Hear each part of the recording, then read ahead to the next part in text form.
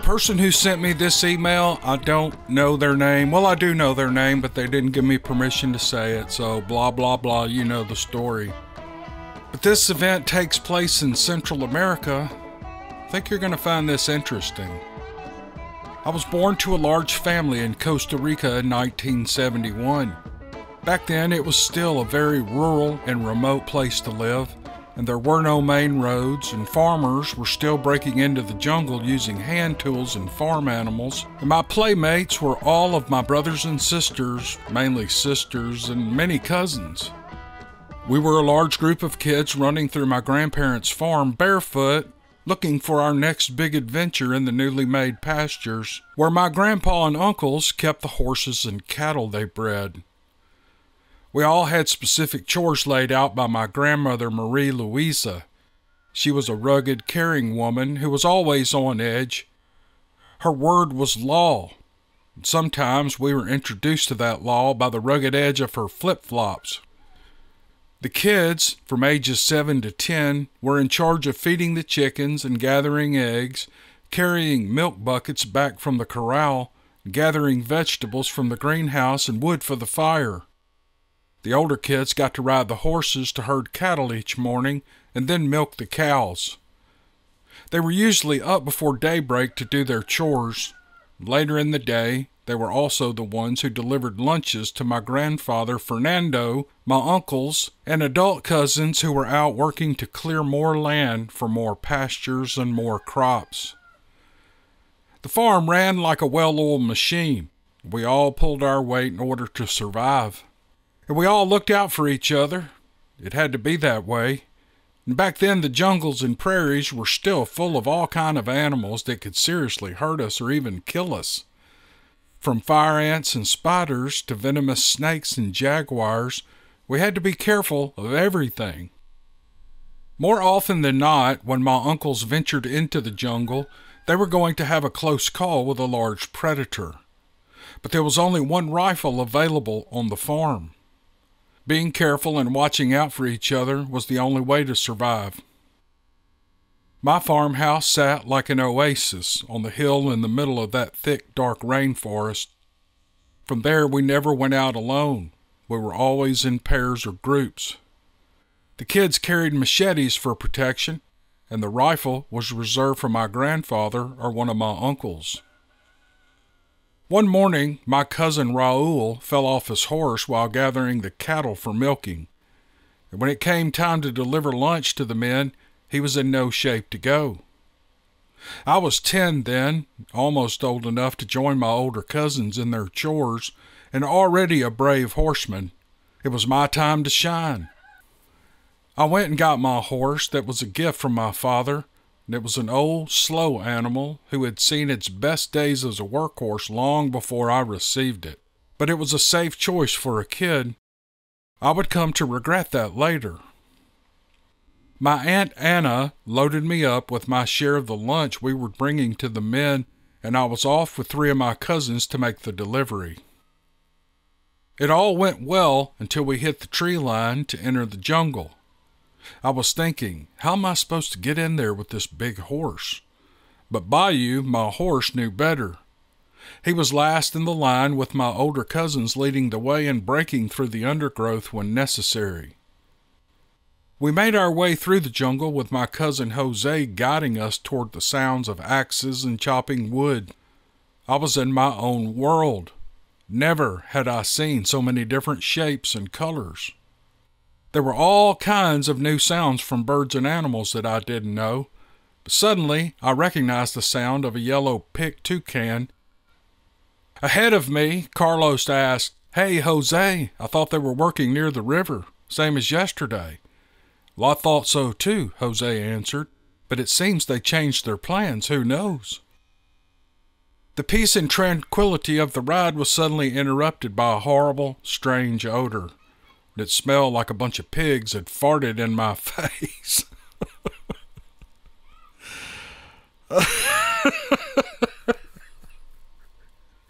Okay. At first, I thought it was one. At first, I thought it was one of the horses. Oh, I'm sorry, y'all. At first, I thought it was one of the horses. My cousins started pointing fingers and blaming each other. Even the horses seemed offended by it. They started snorting and neighing and jumping about. We continued on until Jose suddenly jolted back on his horse's harness and started looking around as if he was searching for something. Pepe looked back at me and put his finger to his mouth to signal silence. His eyes were wide with fear, and I began to panic.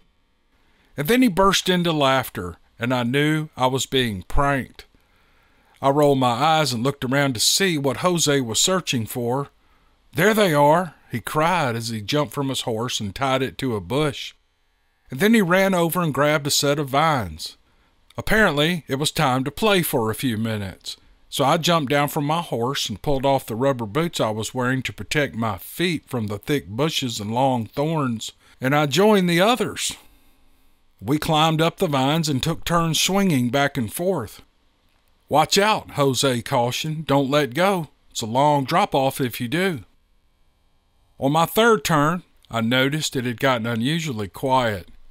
The birds had ceased to chirp, and a cold chill filled the air. As I swung back toward the tree, I expected Jose's arm to grab me and pull me in, but to my surprise, he was looking the other way. Keeping me from falling was the last thing on his mind. I missed my catch, and I was hanging on for dear life.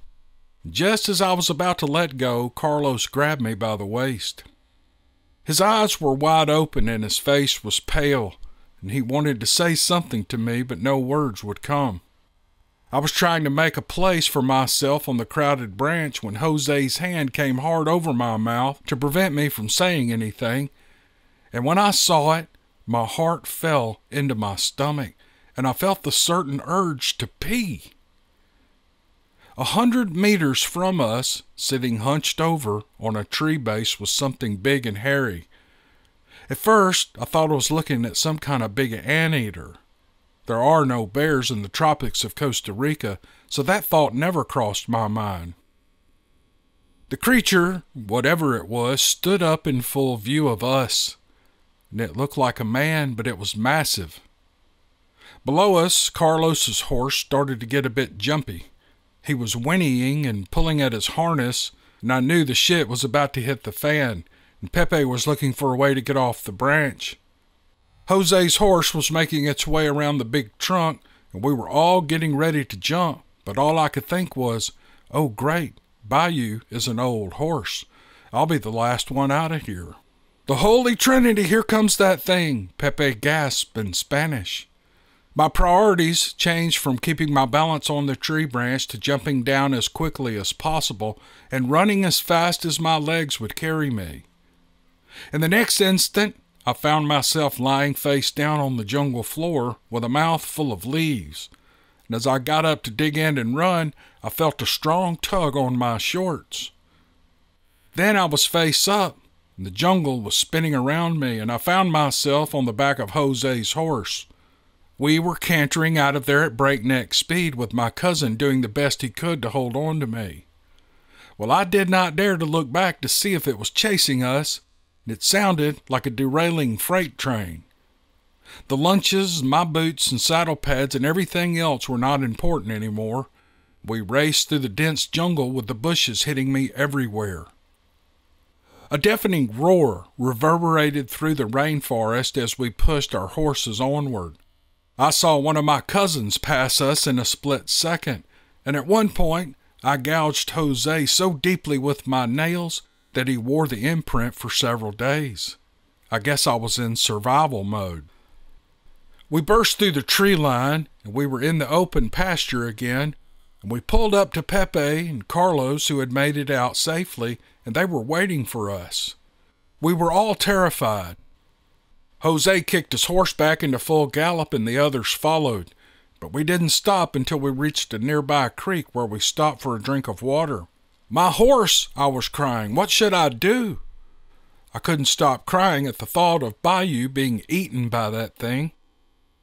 We took stock of one another, making sure we were all in one piece, and then we continued our ride back to the farmhouse. No one spoke except for me. I kept asking what we were going to say to Granny Louisa when she learned that we hadn't delivered lunch to the men. Finally, Jose slapped me in the head and he said, "You say what happened, and that is all. Now shut up." The rest of the ride home took an eternity, and I couldn't wait to get there, even if it meant being reprimanded by Granny Louisa. After all, we had not only not delivered lunch to the men, we had managed to lose all of our stuff and my horse, Bayou, and he was probably being eaten by a monster in the jungle at the moment. As we neared the house, I saw there was a gathering on the porch, and Granny Louisa stood there with her hands on her hips and an angry expression on her face. Beside her were aunties and cousins with a mix of anger, anxiety, and curiosity on their faces. We dismounted and hung our heads in shame. "What happened?" Granny Louisa asked. Jose, being the oldest, did all the talking for us, and he told her exactly what had happened without leaving out a single detail. He even included how we drifted off for the joyride and the tree vines. "El Dueño del Monte," I heard one of my aunties mumble. Granny Louisa had a troubled look on her face. The rest of the family was still in the jungle. I went to sit in an old chair on the porch, but she turned to me and told me to go take care of Bayou. "Get some water and check him out," she said. "See if he's hurt." "My horse?" Didn't she see that I was riding with Jose? "Yes," she said, "your horse. He came back about 10 minutes ago all sweaty and troubled." Bayou was the oldest and slowest horse, but he was the first one to make it back, and I was astonished. Maybe it was because he had no rider. I went to see about him. He had 4 big scratches on his rear that looked like nail marks, but he was otherwise okay. By mid-afternoon, the work crew had come back to the house as well. They knew something was wrong when they didn't get their lunches. Jose was elected again to tell my grandpa Fernando what had happened, and he repeated the same story without missing a detail. For the next few days, the men didn't return to the jungle. Instead, they worked around the farm doing other stuff. And not long after that, my parents separated, and my mother took me and 2 of my cousins to live in Ciudad Quesada, or Quesada City, if you will.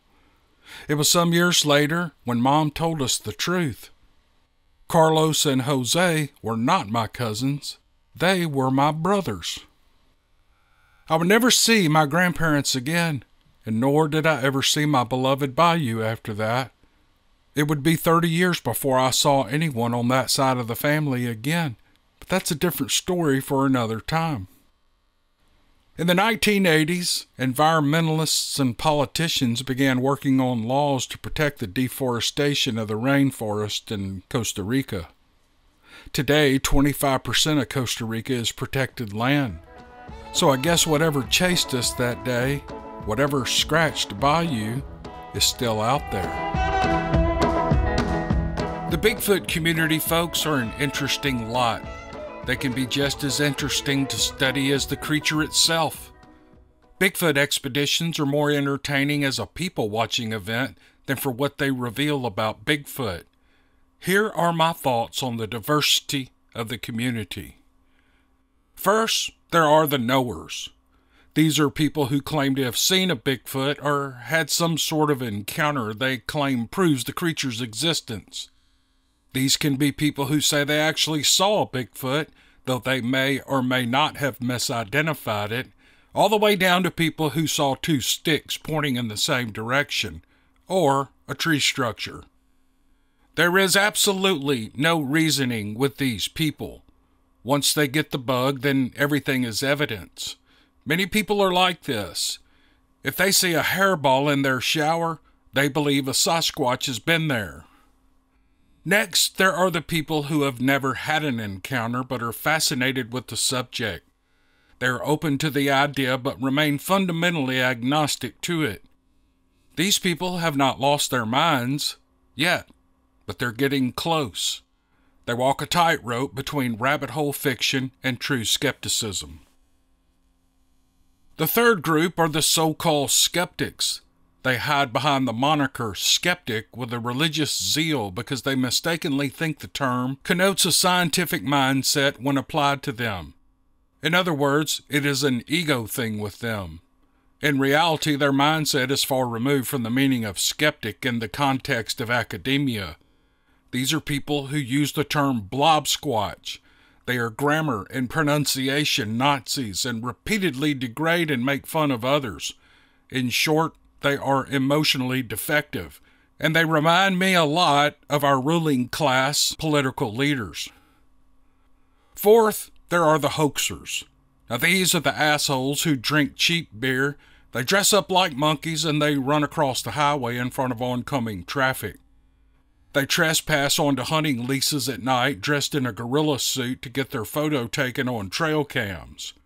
Now, I'm not too hard on these folks because they're just trying to have a good time, and sometimes they create quite humorous moments. Fifth are the charlatans. Now these jackasses report false sightings in an attempt to profit from the phenomenon and the popular interest therein. They take advantage of people's curiosity and ignorance. If you follow the topic, you know who the hoaxers are. Some of them have podcasts and television shows. And last, there are the Bigfoot hunters. These people actively search for the monster. On one level, this group is divided into two groups.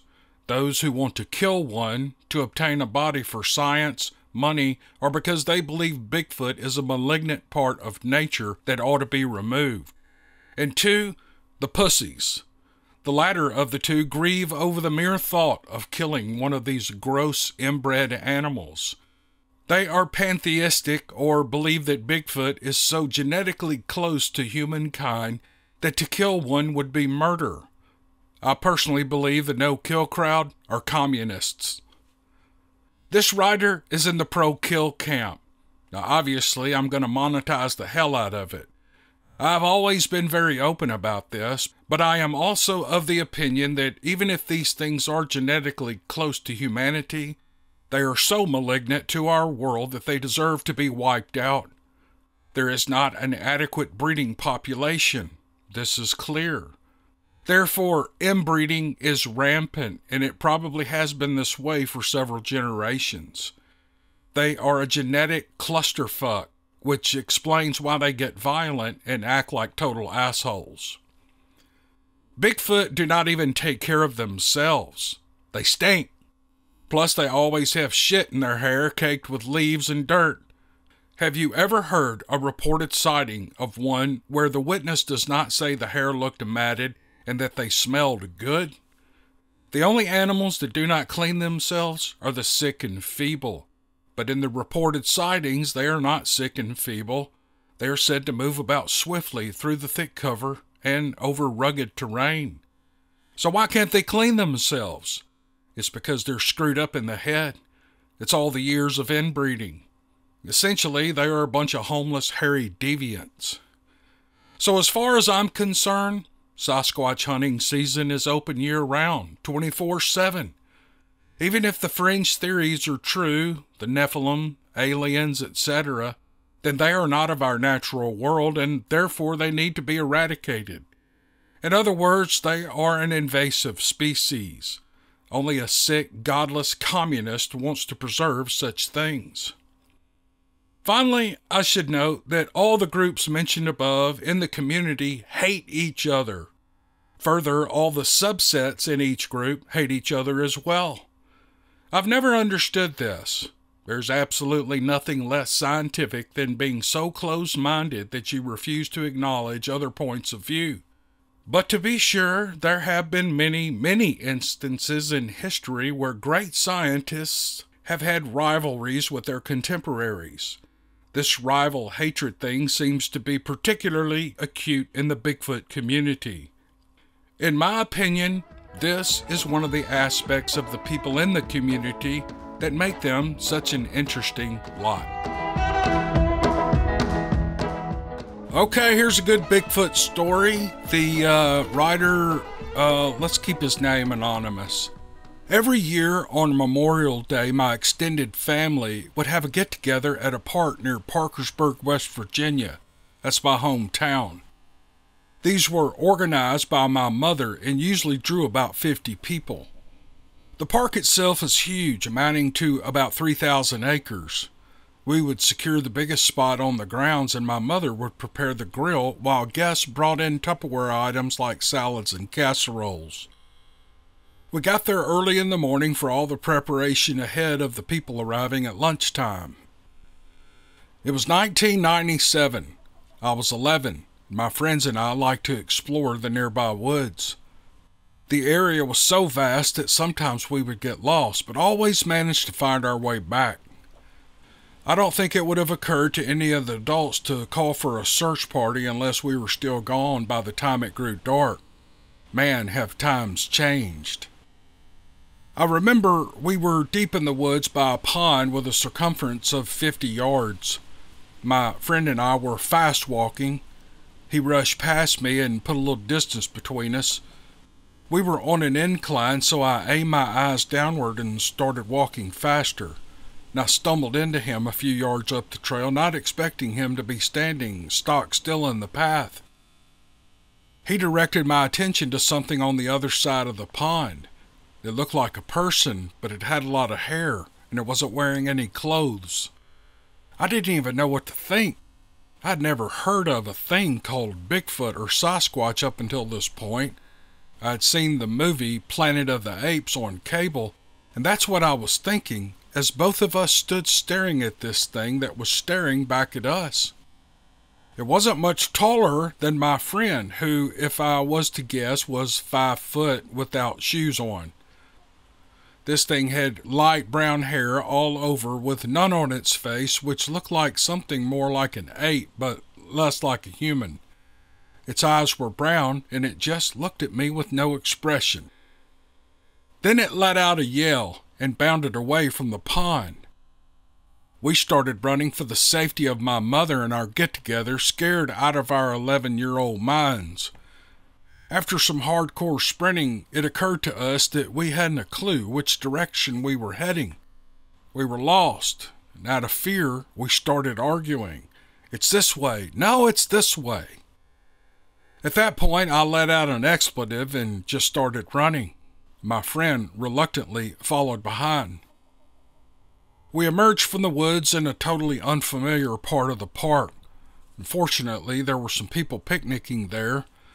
Me being the more extroverted of the two of us, I walked over to them and told them that we were lost and asked if they could help us. It took 30 minutes of driving around the park, but we pulled up to our picnic site. We'd been gone for hours, but we hadn't been missed. My friend liked to tell the story of our encounter more than I did. No matter how serious or straight-faced we were, people laughed it off. While I responded to the ridicule by dropping the matter altogether, my friend turned the whole thing into a comedy routine. If you believed his version, the thing we saw became the little brother we never had. I guess it's not an easy-to-believe story. I never really heard of Bigfoot sightings in West Virginia up until then. Maybe in the 2000s that all changed. I guess some just keep what they know quiet because no one takes it serious. In the late 1990s, the internet wasn't a huge thing, especially for someone my age. No one had cell phones. Pictures and videos just weren't happening. It makes me wonder how many people saw things, but the technology didn't allow for them to record the evidence and prove that they weren't out of their minds, or were just a couple of 11-year-olds too stupid to find their way out of the woods. You know, that's the end of the story. Regarding the, the images, okay, let me back up. I know we didn't have smartphones with video cameras in the 1990s. There were video cameras. They were those big block VHS machines you put on your shoulder, and I'm transferring a lot of those old VHS tapes to digital right now. I bought a little gadget, and it's got some software with it, and I'm taking old family videos and putting them over there. By the way, but that's not what I want to talk about. But even if people had all this technology that we are lucky to have today, they'd get the same pictures we get. Blurry pictures and nothing. We get nothing. We need good definitive images and video of this thing to prove it exists. We actually need a body. We need a Bigfoot body to prove that this exists. It's just my opinion, but I thought this was a good story. This is another story where people remember back when they were kids and they had an experience, and all of a sudden it starts to come together as they get older, and it just makes perfect sense. They probably ran into a Bigfoot. All right, thanks for the story. Okay, this is a real interesting story, and at the beginning of his email, he gives me, I almost narrated this. I'm glad I didn't, because he said, let me tell you a bit about myself in confidence. He wants to remain anonymous for several reasons, but I will tell you this. He's 65 years old. It's a man. He's got an extensive education background, bachelor's degrees in leadership and ministries, and a master's degree in the science of counseling. And he says, I hate to talk about myself. I was taught not to brag, but I did graduate at the top of my class, and people say that I helped them make good decisions. I'm only telling you this to give these stories a little credibility. So in other words, he's not from the trailer park like me. I'm just kidding, man. I'm just kidding. So here's what he writes. My sister and I are the only ones living from our immediate family now. My mom and dad and 3 older brothers have passed away, so I really don't have anybody to ask about the things that I'm going to tell you. But there's just a lot of strange things that happened as I was growing up that never had a resolution, and I suppose it was because they happened to me at such a young age that I didn't question them or fully dwell on them. I'm writing to you because of your non-judgmental approach to the subject of the unknown. I enjoy your style of telling about these experiences, and I check your channel to make sure I haven't missed any of them. That always makes me so happy when people say that. You know, people think this is a successful YouTube channel. It's a small channel in the scope of YouTube, and I still get giddy when I hear people say, oh, I like to hear you read a story. And, you know, I don't know, I'm just going on here. Let me keep going. So he writes, all 3 of these events that I will tell you are true. They're not fiction. You may use them on your channel, which I enjoy very much, or just read for your own pleasure if you want. All I ask is that you mask both names in specific places. We grew up in Knoxville, Tennessee. We lived in a large ranch-style home with a big full basement and a main level and an upstairs. It faced the highway, and on the other 3 sides, it was surrounded by woods. And he sent some photos, but I don't show photos, so we're not going down that road. We rented it from the cement plant my dad worked for. I recently tried to find out how many acres the plant owned, but I couldn't. I did find out the manufacturing and packing plant itself is 32 acres. So it stands to reason that there's at least 75 acres or so of fairly dense woods that we're talking about. I always loved to play in those woods. It was a southern boy's dream. We moved to the house when I was 6 years old, and I lived there until I was 18. There was one house next to ours when we moved in, but it was vacant and torn down shortly after. There were no other homes around at all after that, and I would estimate the closest house would be a mile or 2 in either direction, with only the woods and the plant behind it. I would always go through those woods to the left of our home, which was a quarter of a mile of dense hardwood, and then I'd cross a small fence that opened out into a large field. Across that field, I could go play in a small creek, and that was always a fun trek. Sometimes I would go to the right of the house into those woods. We would always throw our leftover food or spoiled food over the fence on that side. I would go about a quarter mile in that direction until it opened up into a clay clearing that was totally surrounded by large pine and evergreens. It had a big deposit of slate rocks, and I can remember grabbing a rock and writing my name on the other rocks around there. It was like a chalkboard. That clearing was one place I always felt like someone was watching me, though.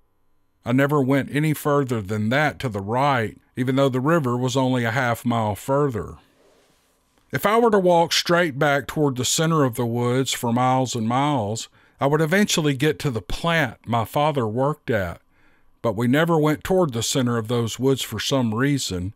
There seemed to be unspoken boundaries even when I went out with my older brothers hunting.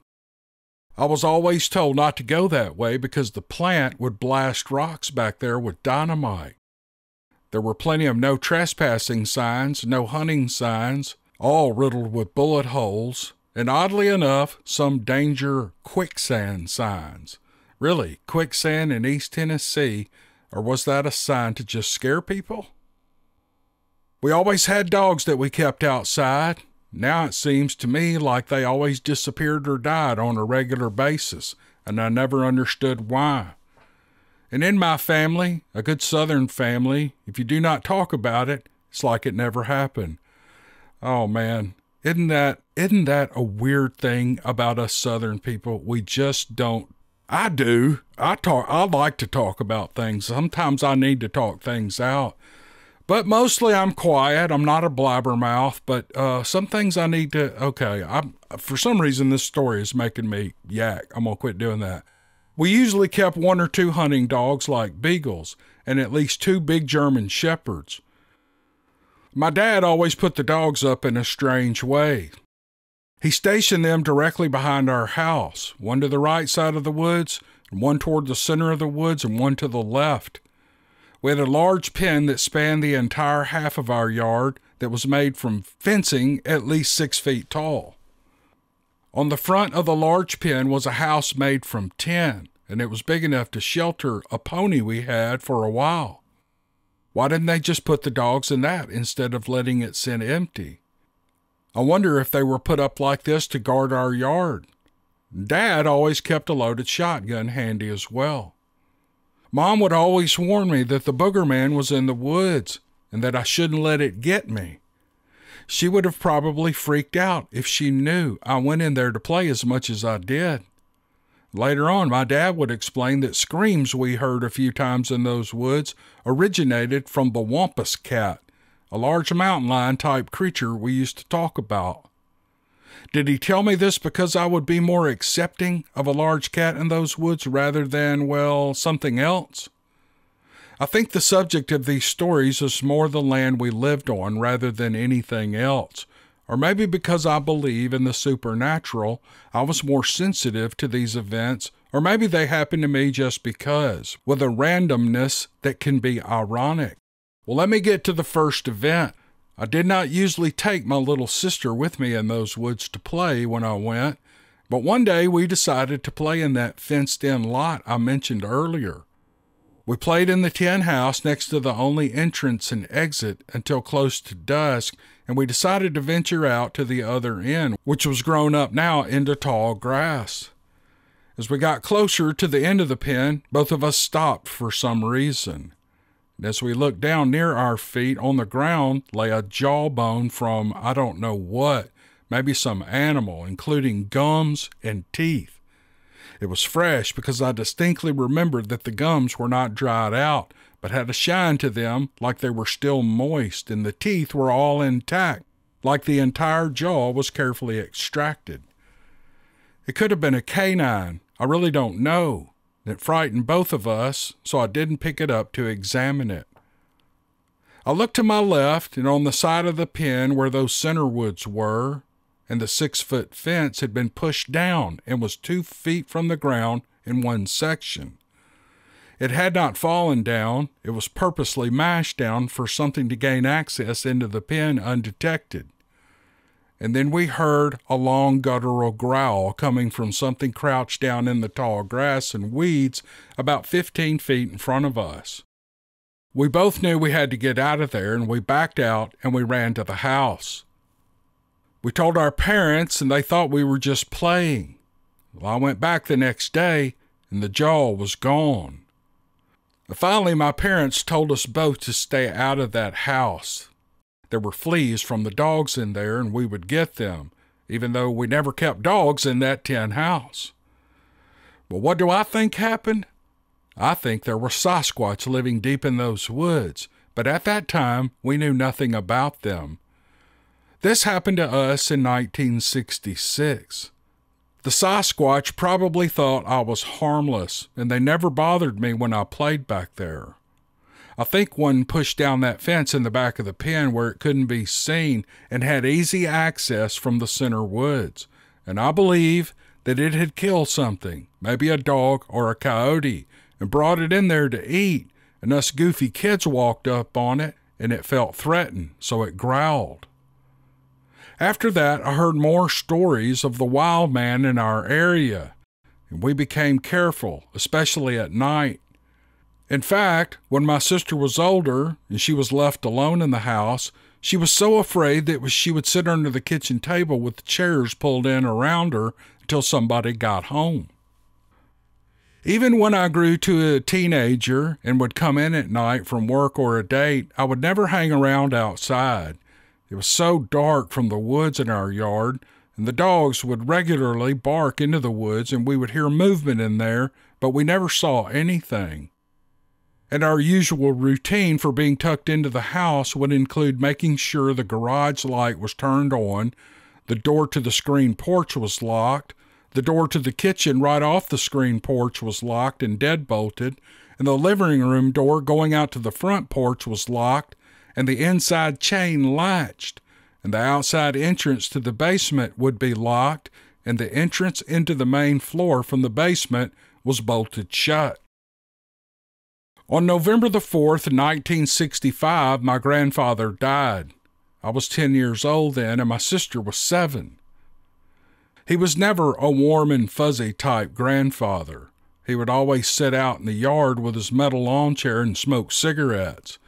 He was a slim man with a ring of white hair around his head, and he always had on his Liberty overalls, a sport coat, a Stetson hat, and brogan boots. I felt bad for my father that Pa, that's what we called him, had died, but I didn't feel the loss as much since he was not an overly affectionate kind of a man. 2 weeks later, Mom and Dad had to go somewhere and left my sister and I alone for a while. We were goofing around on the porch and something got my attention about halfway up the driveway. It was Pa walking up the driveway in his overalls, in his sport coat and hat and his brogans. Both of us scurried into the house and locked the kitchen door. We didn't have time to lock the screen in the porch door, so my grandfather walked in and began to knock on the kitchen door. We both hid in the living room until we were sure he was gone. Both of us saw him and recognized him. There was no mistake about that. But the way he was dressed and the way he walked were just the same. And I cannot explain that to this day, and my mom just said it could not have been him, and we were mistaken. The next story I have takes place a couple of years later. My older brother and I were home alone one night, and for some reason we went outside. And as we stood there right outside the detached garage, we both looked into the sky. It was dark and clear with the stars shining all around. At this time, it was 1968. The area was still undeveloped as far as business goes, so there weren't any lights from buildings or signs. As we looked up, it seemed as one of the stars was becoming brighter than the rest. It was becoming brighter because it was getting closer. In a matter of seconds, we understood that it wasn't a star. Yes, there hovering above us was a flying saucer. Its appearance was similar to the classic 1950s sci-fi movies. It was round with lights that rotated all around it, and it looked bigger than our 2-story house, and it just hung there, making little noise as we stared back at it in shock. Finally, my brother told me to get in the corner of the garage and stay there. I did, and he ran into the house and got the trusty 12-gauge shotgun. I heard him come out, and I stepped out too, and just as he shouldered the J.C. Higgins 12-gauge, the object disappeared. We both stood there in shock for a while, never spoke of it again. But I always felt protected and glad my brother was around. Isn't that weird? I have absolutely no idea what this was. All I truly know is that it was an unidentified flying object that scared us both to death. And now for my fourth story. This occurred when I was 17. I had the entire upstairs to myself. My sister was always afraid to have her room up there for some reason. Maybe it was because you could hear footsteps up there when we were all downstairs. My parents said the house was just settling. And I always left a light on in the hall bathroom and the door cracked about halfway. If I knew it would be dark before I went upstairs to my room, I would leave a light on all day so the area would be illuminated for me when I walked up those stairs. As I went to bed one night, I took my glasses off and I placed them on the bedside table. I have poor vision and I could see nothing without them. And I woke up sometime in the wee hours of the morning and I turned my head to the side. That's when I saw it, or I saw him. It was standing in my hallway right outside of my room. What appeared to be a Civil War soldier. He had a uniform on that looked like a Confederate officer's attire with fancy braids and buttons. Before I could even react or think, he was straddling me on the bed, making the mattress and springs underneath me conform to a U shape. I sunk into the middle of the bed. I had been scared before, but this was stark terror. And as quickly as he appeared, he disappeared, and the mattress, the springs, and me returned to their original position. I immediately sat up straight in the bed, and I took a deep breath, and I screamed. Yes, I screamed, but no sound came out. I took a deep breath to scream again, but no sound, just my breath. I have since read that if you're terrified, your body may go into shock, temporarily freeze up, and it will not function. But the third attempt came with a blood-curdling scream. And I ran downstairs and I told my mom, who met me at the bottom of the stairs, that I had a nightmare. She suggested that I sleep on the couch in the downstairs living room that night, and that's what I did for a week. Was it a nightmare, really? Was it a familiar spirit, maybe taking the form of a soldier who fought in the area? How could I see in such detail without the aid of my glasses? I will never know. Shortly after I moved out and got married, my sister did as well. Mom and Dad moved to a house they built on a lake. The old house was torn down by the plant. It was not in bad shape, and why they decided to tear it down instead of renting it or selling it, I'll never know.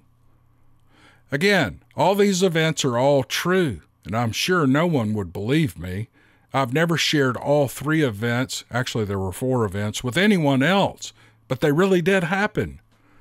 Feel free to use these stories if you wish. You may call me to verify if you want.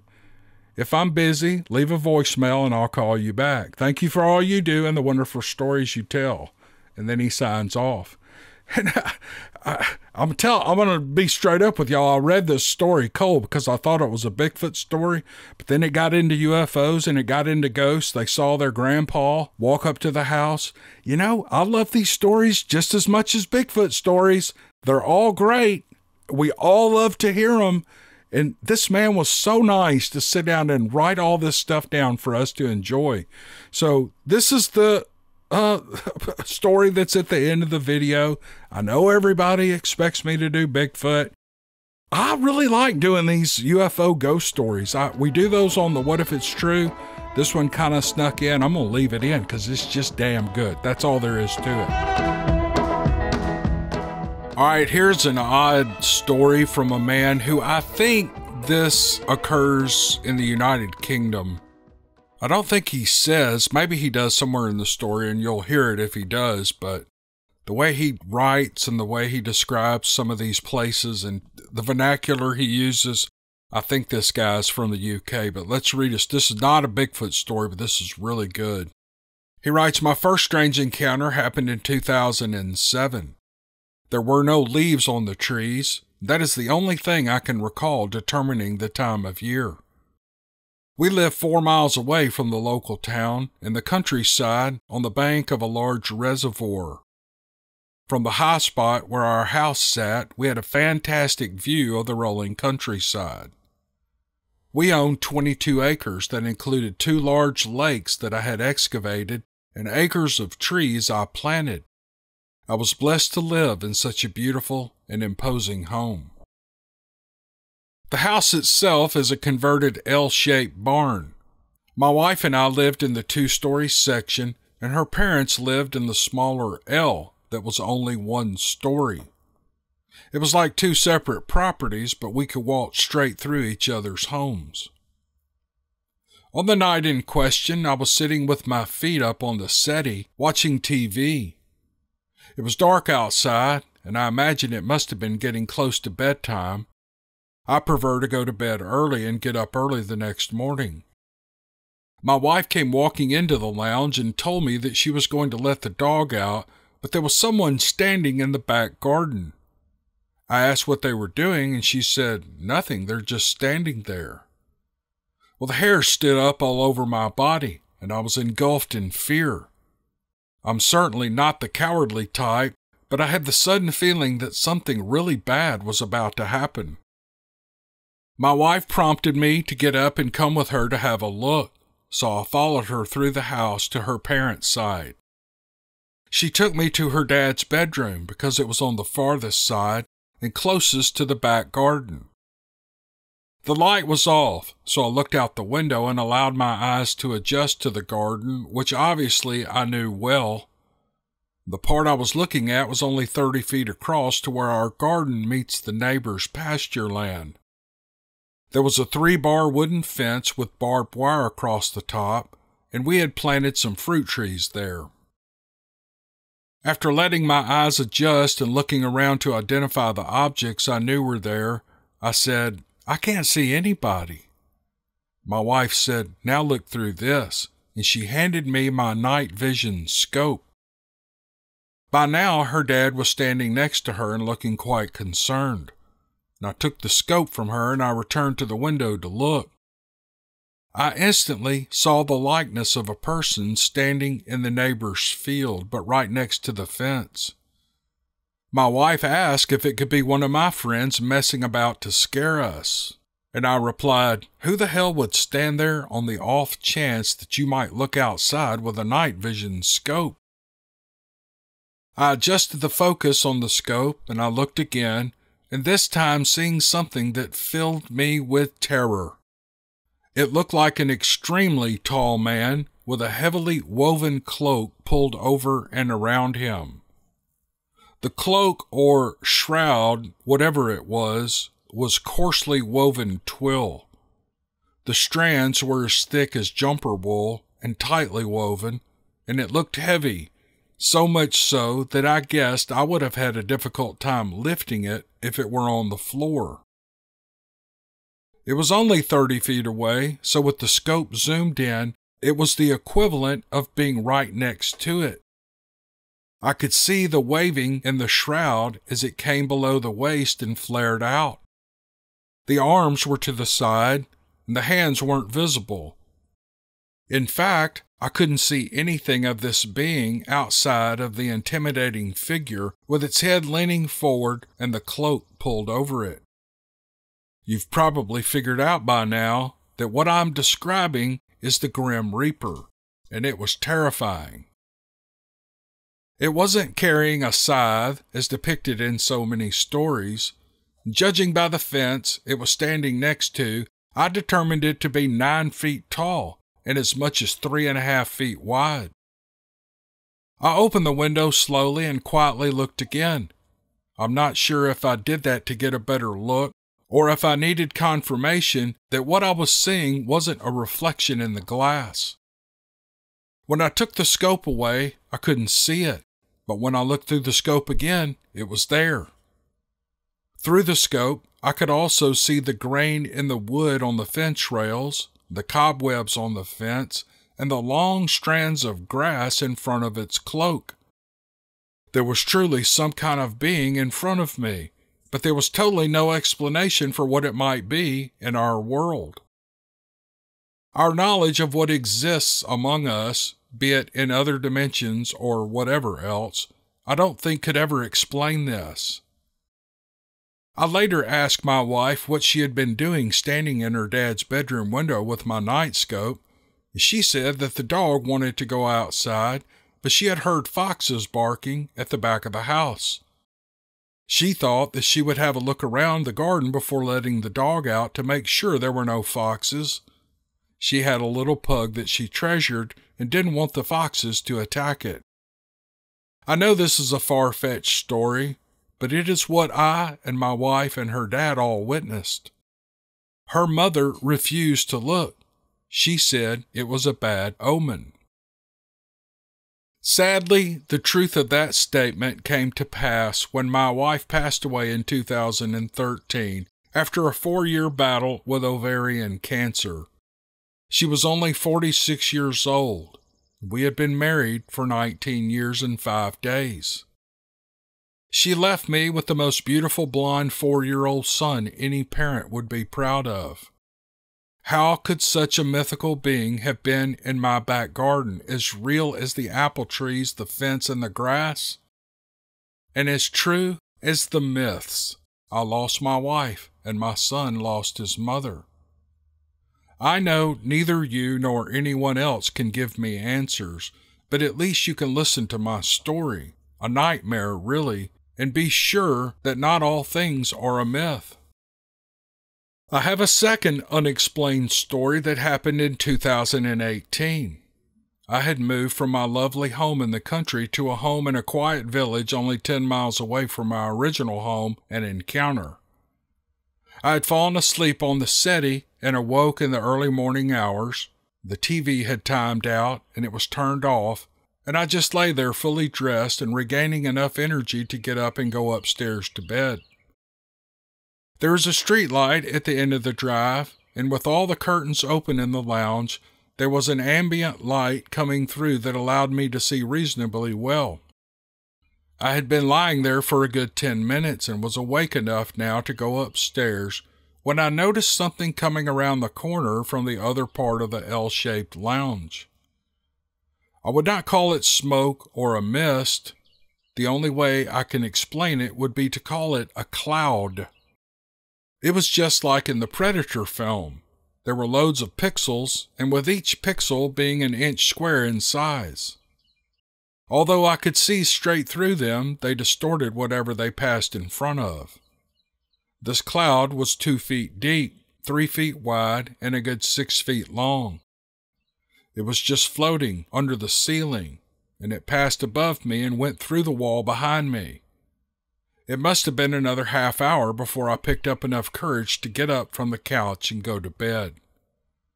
I had never heard of this before until I listened to a Sasquatch story where someone had explained this same strange phenomenon at a time when they had seen a Bigfoot. I was excited that someone else had also witnessed this. Thank you if you find time to read my story. All our best from far away in Staffordshire. Yep, see, I was right. I could tell that was from the UK. And first, let me say, my condolences to you. It's been a while since your wife passed away, but I'm so sorry that you lost your wife. And I have to say, in my humble opinion, losing your wife had nothing to do with this grim reaper figure that you saw out by your garden. I'm so sure of that. There may be entities floating around and moving around, and I don't know the explanation for them. Strange entities, ghosts, apparitions, maybe they're demonic, maybe they're not. Maybe it's something God created and it just moves around in the spirit realm. I don't know, but this was such an interesting story. Thank you. Ian is the author. Thank you, Ian, for sending this. We really enjoyed it. And hope your son's doing well and your family has adjusted to missing your wife and your son's mother, and that life picks up and gains good meaning for you and you can move on. I'm sure that's what your wife would want you to do. I'm probably stepping out of bounds talking about any of this, but it just breaks my heart when I hear stories like this. But at any rate, it was a great story and thank you for sending it. Alright, here's another short story that I thought was great, and it's titled Full Moon Society of Hikers. I don't know exactly where this woman is from. Oh, she's from New York. I assume she's in New York because the story is set in New York. I live in the Catskill Mountains of New York. I hadn't really thought twice about Bigfoot, but my boyfriend has believed and pondered Bigfoot's existence for a long time. I've always believed that there's a whole lot of more mystery and enchantment in this world than we realize, and that the true nature of reality is not as firm as we tend to believe. So when he played me a few of the videos of possible Bigfoot sightings and audio recordings, I watched and listened with an open mind, but I didn't think much beyond that. In 2020, I had a small group of female friends that I would gather with on every full moon. We would do a little moon magic and then head out into the woods to hike under the moonlight. Hiking is always a pleasure, but hiking at night with just the moon to light your way is extra special. As we hiked, we would listen to the rambling rivers and the wind in the trees, or we would just be chatting it up as friends do. But on this specific night, we chose to take an old carriage trail. The Catskills are beautiful terrain, and a lot of local trails are narrow and rocky. The carriage trail is wider and so easier to walk in the dark, and as we made our way, everything felt normal, and we fell into a little peaceful silence. But then, from 15 to 20 feet away, from off the trail and up in the woods, came a seriously loud and thunderous whoop.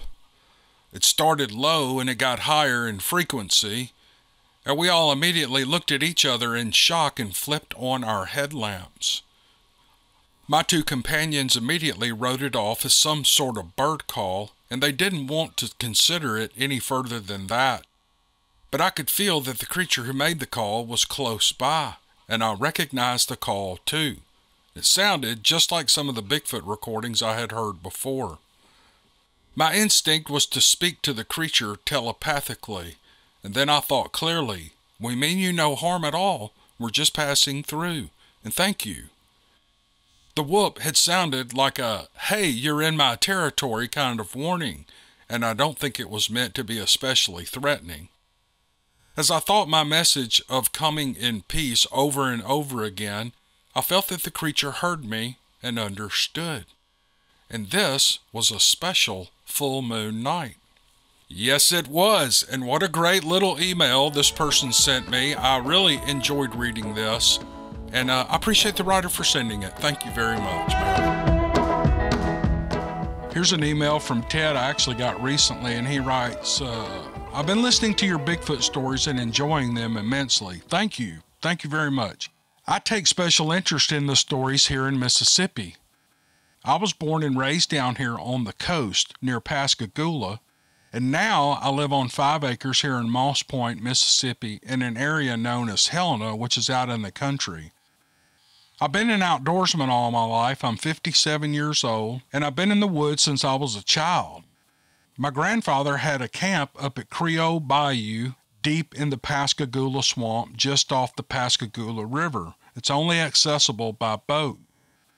After his retirement from the U.S. Navy, we would spend many nights at his camp hunting and fishing and just enjoying life, and there wasn't hardly a weekend that went by that I wasn't with him. I remember one Saturday morning getting up and going out of the cabin and sitting down by Pawpaw by the fire that he already had going around 5 a.m. and he was drinking coffee. He was being unusually quiet. When I asked what our plans were for the day, he replied, "Shh, listen, boy." Off in the distance, I could hear what sounded like people talking in a foreign voice. It was pitch black dark, and it was very still, and a light fog hung close to the ground. No other sounds or the usual owls, bugs, or frogs could be heard at all. Only the faint chatter is the only way I know to explain it, of voices down in the swamp behind his camp. We sat and listened for, I guess, about another 5 minutes when I whispered, "What is that, Pawpaw?" He whispered back to me, "It's just them old harpies arguing over breakfast." The hair stood up on the back of my neck, and I got instant chicken skin when he said that. I had often heard him talk about the harpies that lived behind his camp, but I thought, me being only 12 years old at the time, but I only thought that he was joking with me as he always did. But this time, when he said that he was very serious and didn't crack a smile, I knew he was serious. I can still see his face in the glow of that campfire and hear those voices in my head to this day. I wish to this day I would have asked him more about the things that lived behind the camp and if he had ever seen them.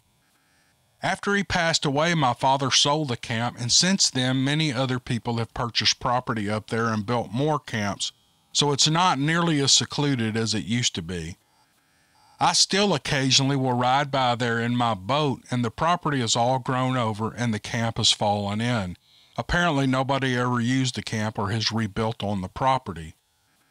I have recently listened to recordings of what seems to be Sasquatch conversations, and the recordings I have listened to sound very similar to what we were hearing that morning at my grandfather's camp years ago.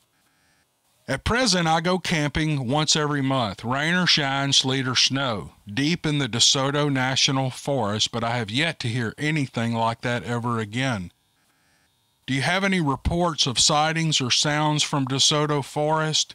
I camp all over the National Forest from south end up to the north end for the last 2 years, and I found no sounds of a Bigfoot anywhere.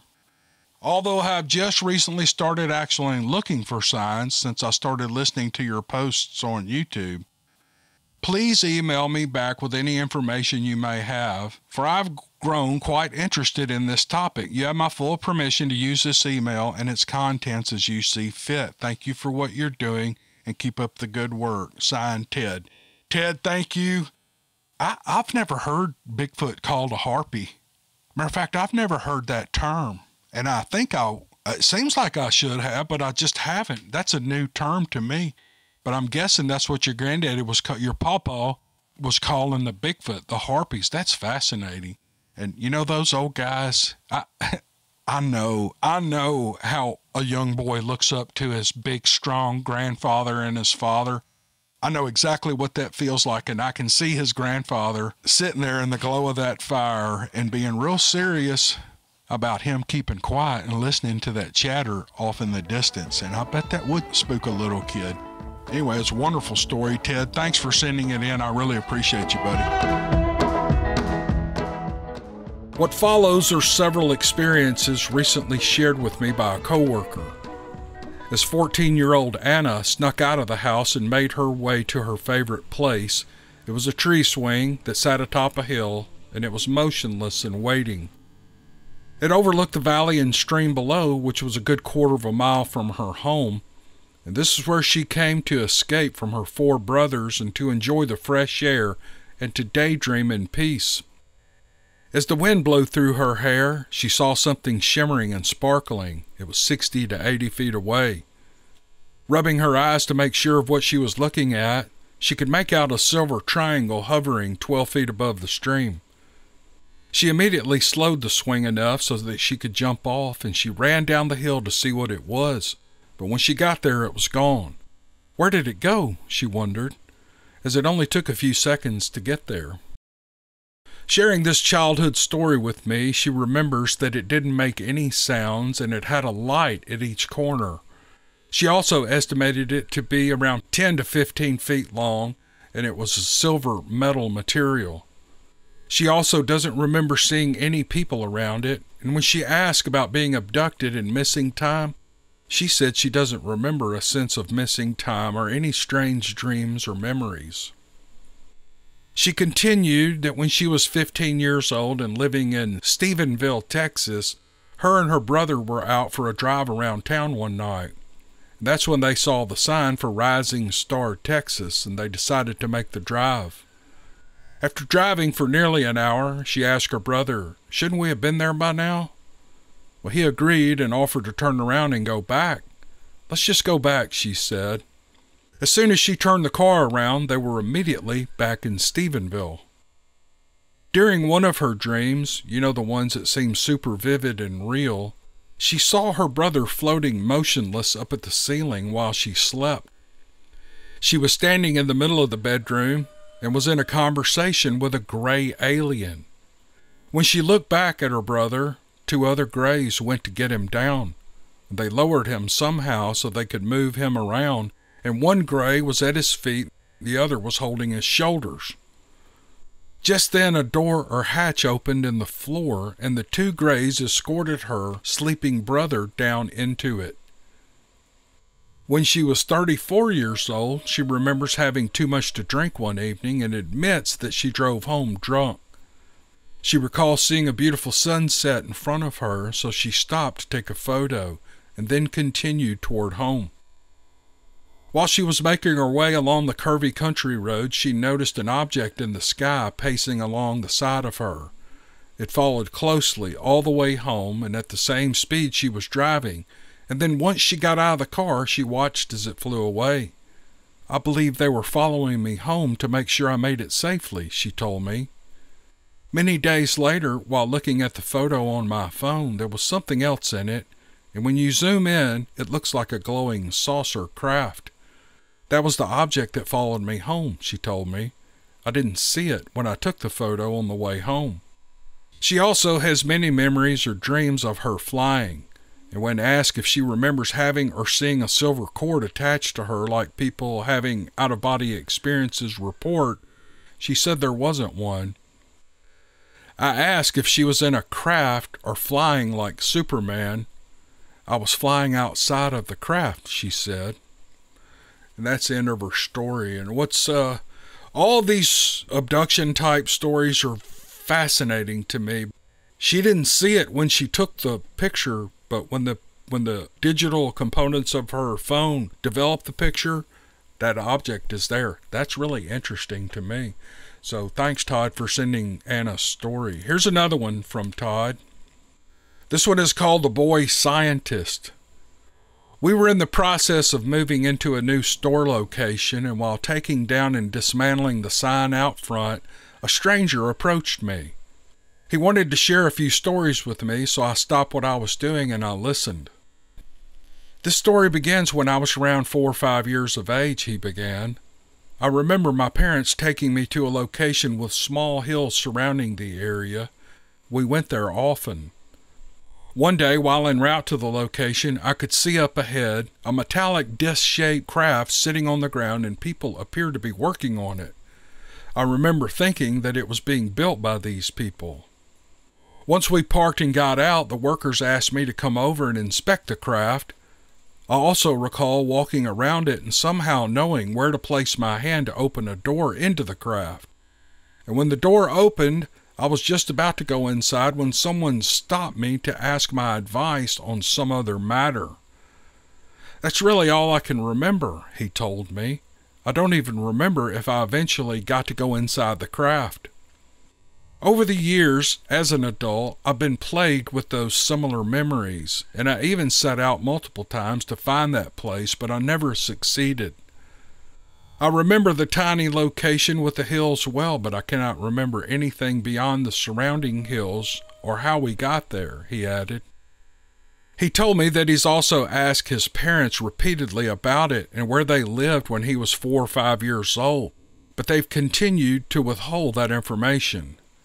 And he concluded, either way, they've been told to keep it a secret, or they really don't know what I'm talking about. It's really rather strange. His next story developed while he was on vacation. He was out near 2 popular hiking trails when he saw some strange lights in the sky, and from his experience, he told me he felt that they were not conventional aircraft, so he wanted to start up a conversation with some people who were parked nearby. Something was strange about them, he said, but I couldn't be sure what it was. And when I turned around to look at them again, they were gone, and so was their vehicle. He told me that he recalled going home and later that evening asking for a sign that those were in fact UFOs he'd seen over the canyons. My request was specific to the day, time, and location where I wanted to receive the confirmation, he clarified. When the time neared, I drove up to the lookout near the airport. There were other people up there, so I wasn't alone. Two of the people standing near me seemed a little odd too, so I turned to the man and asked what had drawn them to the lookout that day. The stranger replied that he had heard there was going to be a large sighting in the sky at sunset, and he pointed to an area of the sky in the distance. Because of the odd coincidence of what the stranger said and where he pointed, he decided to turn and walk away. He pointed to the same location that I saw the lights, he added, and that freaked me out. And as I walked away, I thought to myself, that's enough of a sign for me. And suddenly I heard the woman who was with him say, well, I guess there won't be a sighting after all. The following story was the final experience he shared with me. After possibly feeling separation anxiety, or to reassure himself that he wasn't crazy and that his memories of seeing craft and interacting with other beings was real, he again asked for contact and selected the time and the location. This time, he began, I arrived at my preferred location a bit early and parked the car, and I waited. And as the minutes passed, I grew restless. And then, right at the prescribed time, an old beat-up truck pulled up beside my car. It was driven by a woman. I couldn't believe it, he said. There were so many other places to park. Why did she have to park right next to me? I looked back at my watch, and it was now past the requested meeting time, and I became frustrated, and I huffed as I reached for the keys and started up my car. As I backed out and shifted into drive, I looked back at the mother and child one last time. It was at that moment the newborn sat up and waved goodbye to me. It wasn't until miles down the road and about halfway home that I realized what had just happened. I replayed in my mind all the details from that brief period in the park, leaving me no choice but to conclude that they were there to meet me, and I blew it. He continued. They were setting up a sort of picnic, but it wasn't warm out, and what mother would bring a newborn child out into the cold elements for a picnic? And the child was not dressed warmly either. And what newborn baby can sit up on its own and lift its arm and then wave goodbye while looking right at me? He asked me this while shaking his head. That's a good story. That is a good story. These people have recurring events over and over and over. And I see in the comments and I see in emails that people send me, and this is so interesting to me, that once you have one of these experiences, they continue to happen through your life. And sometimes you have to really think about what's going on.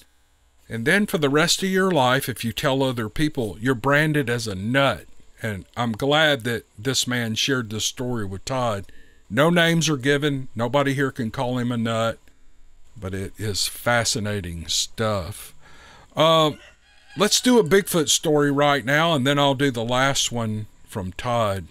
This is a Bigfoot story from Barry in Idaho.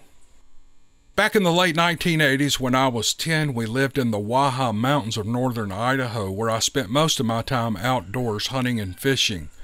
I would often run off in the woods by myself, where sometimes I'd notice things would get real quiet, and I'd get the feeling that something was watching me. One day while we were out driving, my mother suddenly yelled at my dad to stop the car. Dad argued, but Mom won, so we stopped and we got out. Behind us on the road were bear tracks. Some were big and some were small. We followed them to a meadow that rested on top of a small hill. I was fascinated by what I was seeing, so I continued to follow the largest tracks into a stand of trees.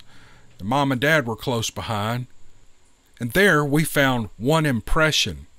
It was the footprint of some giant creature, and it appeared to have mowed down several trees. In the middle of those trees we found a spot where it looked like the creature had fallen, and we could see the evidence in the snow where it had pushed itself up. I'm guessing by the size that it must have been the alpha. My father and I both measured our arms against the marks left by the creature's arms, and my dad was a big man, but even his long arms couldn't match the imprints. We tried stomping in the frozen snow to make prints as deep as the creature's, but we couldn't. Its print went all the way into the mud, and ours went no more than an inch deep. Well, I couldn't believe it. It was the coolest thing I'd ever seen, and it was all right in front of me. I saw all the little imperfections in the foot. There were veins and wrinkles and signs of past injuries and impressions of hair around the foot. It looked like it had broken a little toe that curved outward. There was a small track that showed up for just a few feet, as if it was an infant that had been allowed to walk for a few minutes and was then lifted back up into the mother's arms. I followed the largest track over to what was clearly a vantage point overlooking the meadow, and I imagined it had stopped there for quite a while before turning and heading into the trees. My father went into town and got something to make a cast, and he contacted Grover Krantz, the famous professor at the University of Washington, who told him he believed that Bigfoot was an ancestor of Gigantopithecus. He told my father to kill one and bring in the lower jaw, and then we can prove that Bigfoot exists, Dr. Krantz said. I was listening in on the call, and I clearly remember my father uttering a few unkind words in response. Sometime later, my mother and I were out driving the back roads up in the mountains again when we came across another set of tracks. We decided it must have been a juvenile that made them. I think we thought that we were some kind of pros out in the forest, but we were about to find out that we were intermediate at best. We were about to get schooled. We started following the track, careful to walk next to them, not in them. It wasn't long before I started to realize that we were making a big circle. It was doubling back. As soon as I saw our car ahead of us, I got the feeling that we were being watched, and the hair on the back of my neck stood up, and I felt fear unlike I'd ever felt it before. I instinctively started trying to be quieter, and I was fighting to remain calm, and I felt like it was in the trees above us. "I'm right here," I whispered. "I know," Mom answered quietly. "I think it's above us," I told her. "Then don't look up," she replied. "We need to get out of here," I said, fighting to hide the fear in my voice. We made it out, but I couldn't stop thinking about how it had doubled back on us, and somewhere along the way it had turned and walked right back into its own tracks.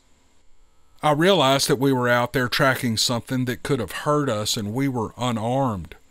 I wanted to share these two encounters for a while now. It isn't easy. I grew up in a time when people told stories like these, and they were considered weirdos. I'm glad things have changed. Barry, I don't know if things have changed or not, but it is a great story. And the doubling back, man, that is an event I have never heard of. So you're out tracking a Bigfoot, and he's just walking in circles. He's staying on the opposite side of the circle, putting his feet right back in the tracks, and he's running you in circles. That sounds like something Native Americans would do at some point. Maybe. I don't have any proof of that, but it sounds like something they would do because they were very crafty and clever out in the wilderness. So, Barry, thanks for the story. It was really good. All right, let me open Todd's last story. All right, this is a story Todd entitles, "My Name is Todd." I don't know if he's talking about himself or not. I'm reading this cold. I haven't read this, so first time I've read it.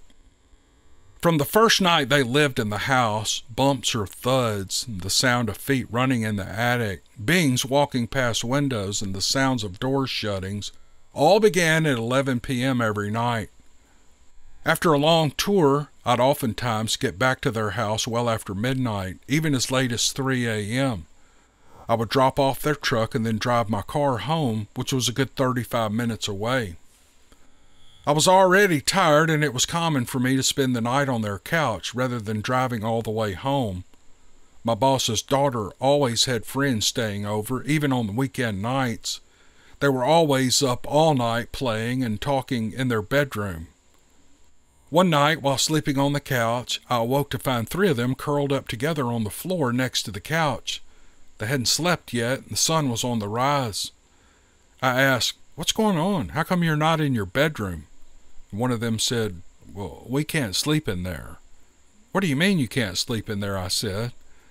"We hear noises and see things outside the window," said the daughter. "What sort of noises?" I asked.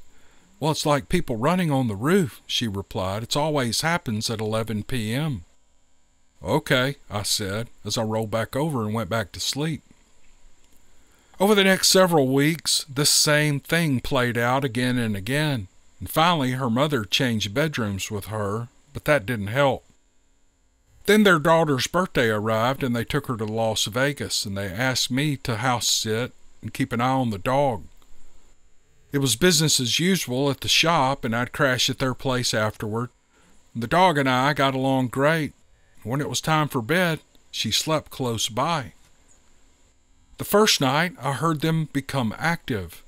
The house was previously quiet and then sounded as if a family returned home from vacation or something. Doors were slamming and kids were running around, etc. And when I turned to see what time it was, the clock said 11 p.m. Just like clockwork, I thought to myself. She was right. There's a lot of noise and it sounded like a bunch of people on the roof or in the attic. While I lay there awake, I listened to them and mentally followed their activities around the house, and I made notes of where I heard them. And the following night, I went to bed before 11 o'clock so I could send them a bit of an invite. And as I lay under the blanket, I sent them a thought that if they were okay with it, I would like to see them. My name is Todd, and I'm watching the house and the dog, I said to them in my thoughts.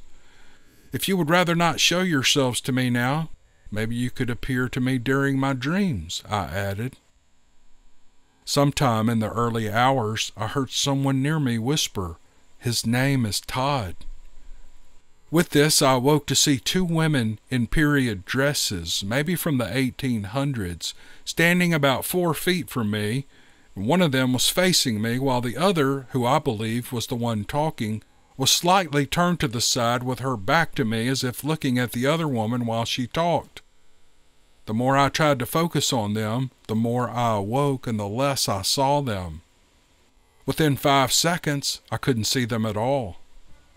After this encounter, I never again heard them in the attic, and that was the only time I ever saw them. This email is from Christopher, and it's paranormal in nature. It's really good.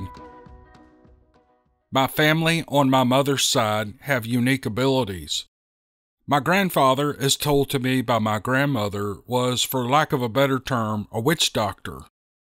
People would come to him because he could cure different types of illnesses. He said my mother would be next in line, but he died before he was able to teach her. She was still able to predict births and feel the moods of people around her. My abilities are the opposite. For me, it's death and ghosts. I've had many strange things happen to me, and there was one incident that bothers me to this day. It changed my life. There's a church near the Southern Park Mall in Boardman, Ohio, where my brother's friend was a caretaker. It's a church and school combined, so it's a large building with 2 large chapels, a classroom, offices, and community rooms. A good-sized group of us were meeting there to play some game or another one night.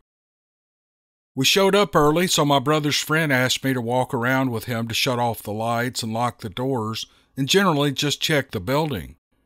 It was odd that he asked me to do this because I was always seen as George's little brother, not their friend Christopher. These were all my brother's friends, and I was happy to do it though because I saw it as me being accepted into their group. All was okay until we reached the room where the priest gets ready. The worst feeling hit me. The pressure seemed to increase and there was a disgusting feeling coming from the room. I stopped and I said, "I can't go in there." My brother's friend said, "Don't worry about it. You won't be breaking any religious rules by going in." Well, that wasn't quite what I meant, but I couldn't explain why I felt that way, so I went in. It was even worse inside. We walked through and went out the other side, and instantly everything felt normal again. We locked some doors and turned off a couple of lights before coming back to the room. The second we approached it, I got an awful feeling again, and I begged not to go in there. I even asked to go outside and wait by another door, but he said no. It was late February with the temperatures in the teens and half a foot of snow on the ground. At 6 feet, I only weighed 125 pounds, so no thermal on me. and I was only wearing a t-shirt, but I didn't want to go in that room so much that I would have willingly stood outside to avoid it. I had no choice, though. My brother's friend was a former lineman for the football team. He wasn't small, and we went in, and the room felt even worse this time. Just like the first time, as soon as we left the room, the feeling went away. Next, we went to the basement, where there were some more classrooms, the cafeteria and kitchen, and some storage areas. Then we went back upstairs and entered the old chapel from the rear side.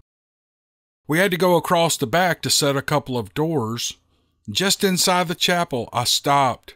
I can't go in there, I told him. There's a ghost and it doesn't like me. And then I pointed it out to him. He could see the black shadow near the front by the organ. He uttered an expletive, and we headed for the doors across from us, and it started following us. The faster we moved, the faster it moved. There was just the one shadow, not two, so it wasn't our own shadows we were seeing. We made it through the doors moving at a pretty fast pace. It was 50 feet to the corner where the stairs to this third-floor apartment were, and I started feeling hot as we walked to it. It was like something hit me, but it wasn't physical. For a few seconds, I was completely disoriented, and I lost all thoughts, where I was, or even who I was. And I was just coming back to myself when the second one hit. This was worse than the first one, and I had to grab the wall to keep from collapsing. Well, it passed, and my head was beginning to clear when a third one hit, and this one put me on the ground. My brother's friend pulled me to my feet and away from that spot, and I got my head on straight, and I told him to go stand in the spot where I was attacked. Well, he was a big boy, like I said, a lineman on the football team. He bounced off the wall like he was nothing.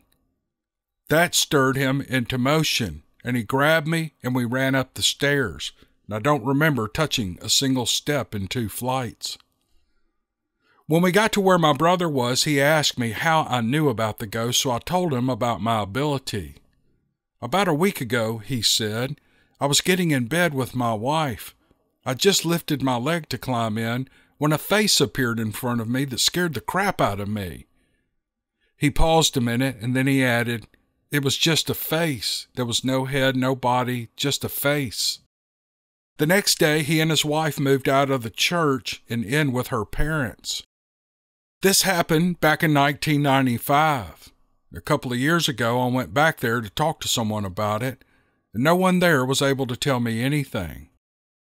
I wrote down my name and number along with a note stating that I'd like to talk to someone about what happened to me there, but no one ever called me. It was still there. I felt it that day that I went back. I want to go there again. There are more details about the church I'd like to clarify. But there are more stories of things that had happened to people there. But whatever is there, it's very strong. Okay, that's a ghost living inside a church. I don't know, something about these paranormal events are just captivating. They're very believable. Some of these are very believable, and I really enjoyed reading this person's account. Chris, thanks for the story. I really appreciate it. All right, here's an email from someone who doesn't have a name. I don't know. Maybe they have a name, but they didn't give it to me, which is not a problem. But this is a Bigfoot story, and he says this is absolutely true. In November of 1979, I was 14, not old enough to hunt legally in New York. My dad was an avid hunter who usually hunted in Naples. They call it part of the southern tier of the state. My dad worked with a man who owned some prime hunting property there. My uncle was supposed to go with him that year, but something came up, so my dad asked me if I'd like to go in his place and push the deer. Of course, I said yes. I was so excited I barely got any sleep the night before we left. We drove off at 4 a.m. and headed to the dark and frozen woods in our Ford Pinto wagon. Dad explained as we went what my function would be. I would head into the woods alone and push the deer to where he would be set up and ready for them.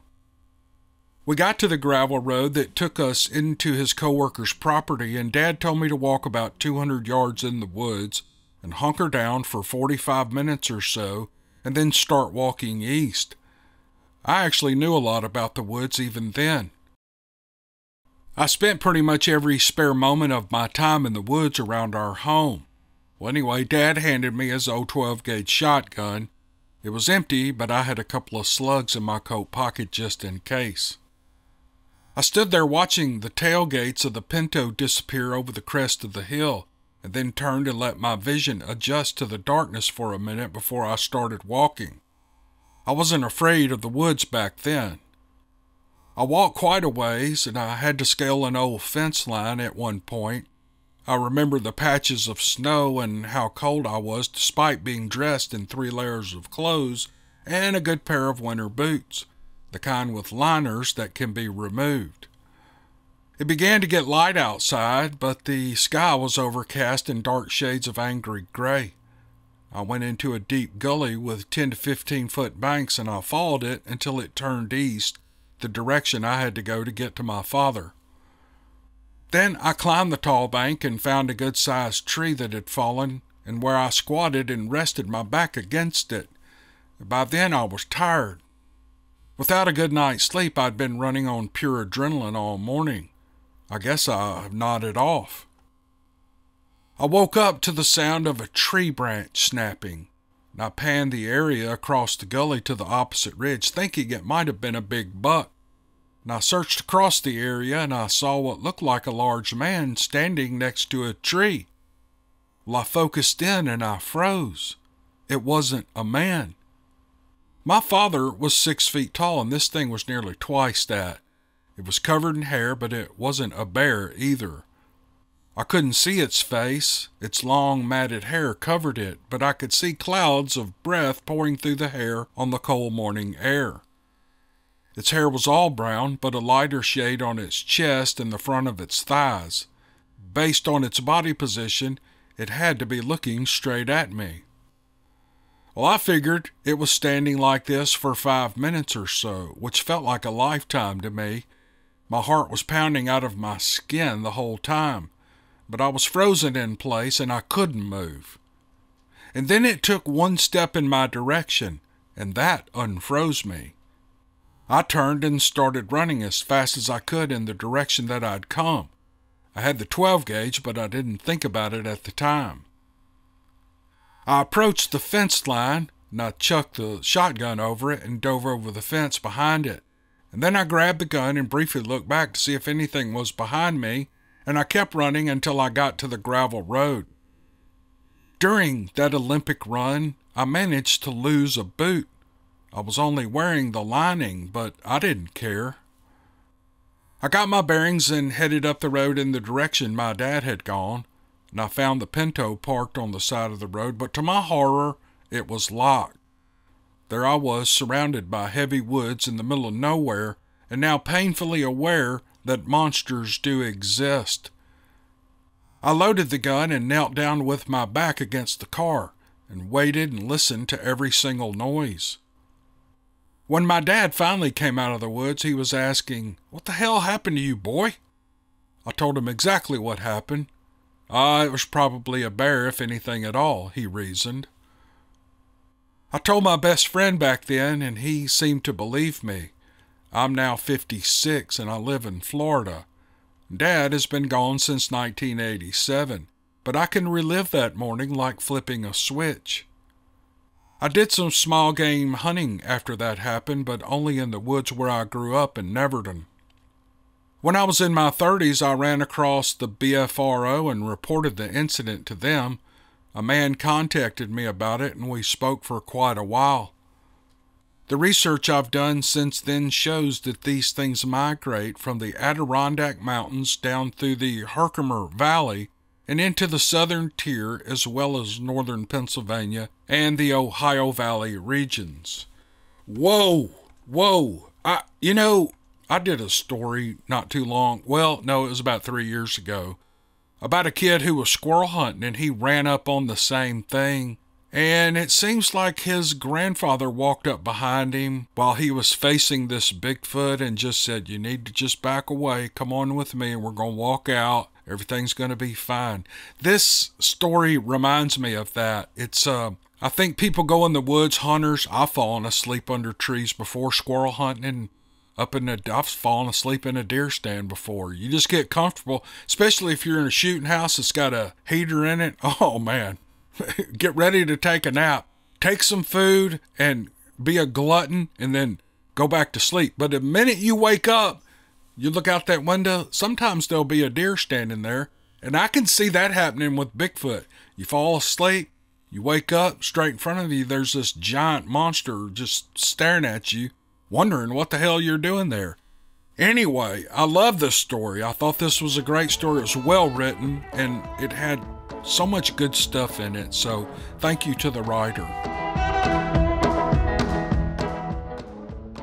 Here's a pretty good story from South Mississippi. I think you guys will appreciate this one. The writer doesn't say whether to reveal his name or not, so I'm just not going to do that. But here's what he writes. My story begins when I was 8 years old. I'm 40 now, and I grew up in deep southern Mississippi. And that's all I'm really willing to say about the location. My mom, dad, and 2 sisters and I lived on my grandparents' property where my grandfather had cattle. We lived towards the front of the property, and my grandparents lived way in the back. The road dead-ended at their brick house where my grandmother had at least 100 azalea bushes out front. I don't recall the exact year, but I do recall it was spring because the azaleas were in full bloom. It was a beautiful sight to come around the bend in the road to see my grandmother's azaleas in all their glory. My grandparents had several businesses, so they were always gone. Living in the country and 30 miles from the nearest store, my mother would often find it easier to send me down to their house to raid the cupboards for missing items she might need than to drive into town.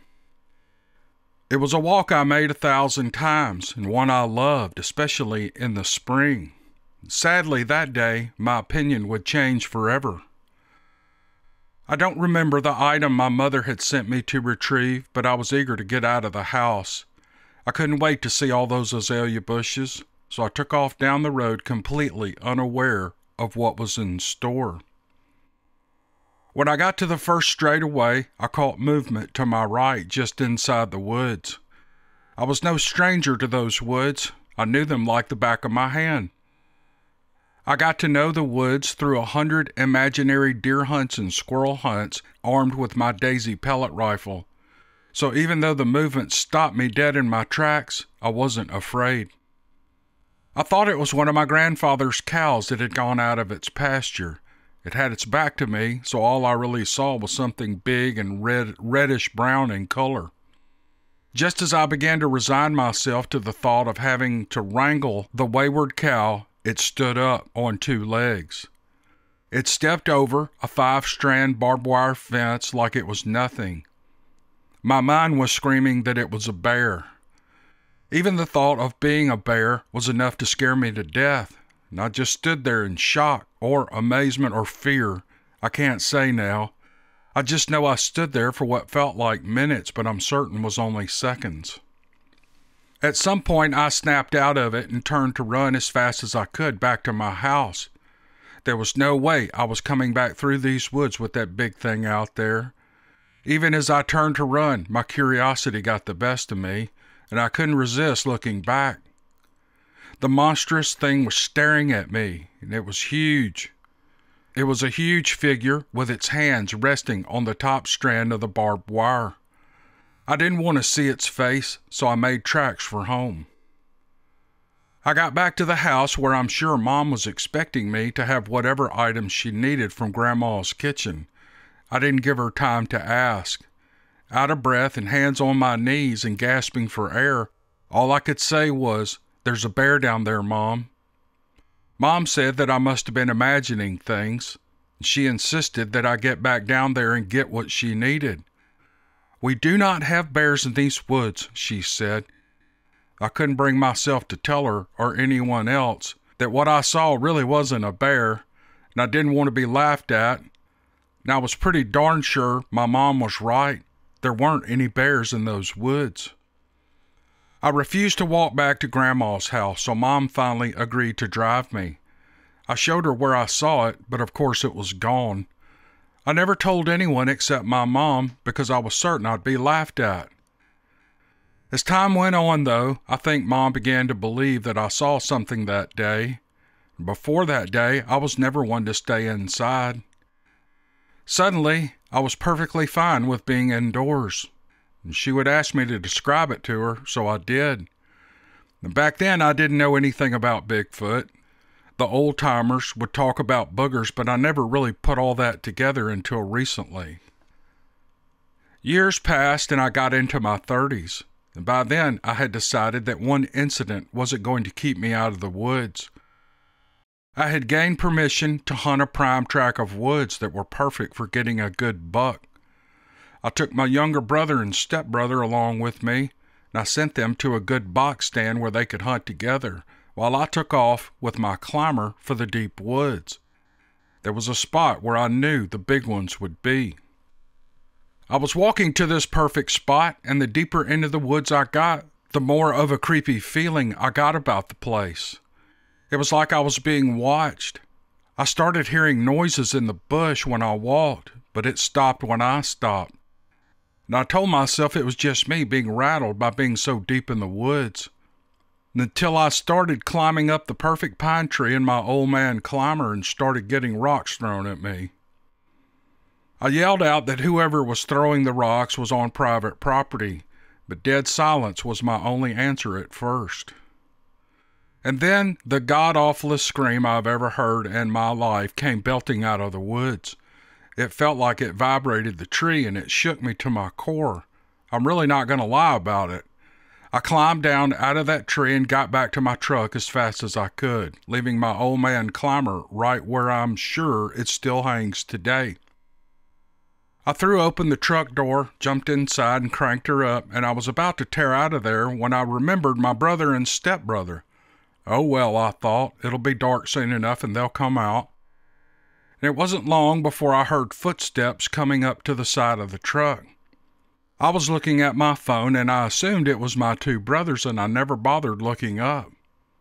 One of them jumped into the back of the truck and I thought, yep, that's got to be my stepbrother. He's 6'4" tall and easily weighs 300 pounds. I couldn't imagine anything else that could rock the truck like that. After a bit, when there was no noise, no truck shaking, and only pure silence, I opened the door to see what was going on. And that's when I saw their flashlight coming up the road. "What did you guys forget?" I called. Well, they looked at me with a puzzled expression and said, "Huh?"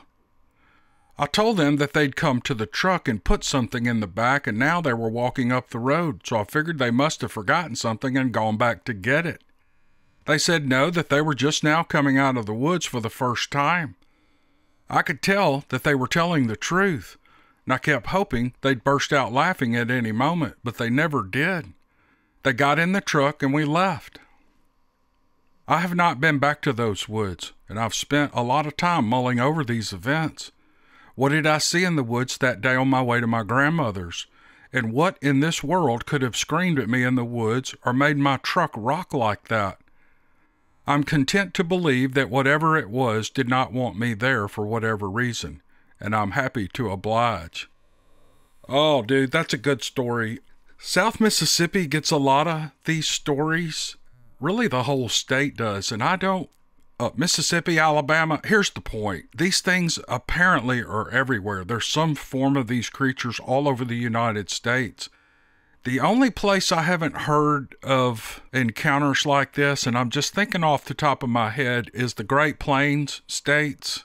You know, the middle of the United States where the Great Grass Plains are. Think Little Bighorn, that type of area.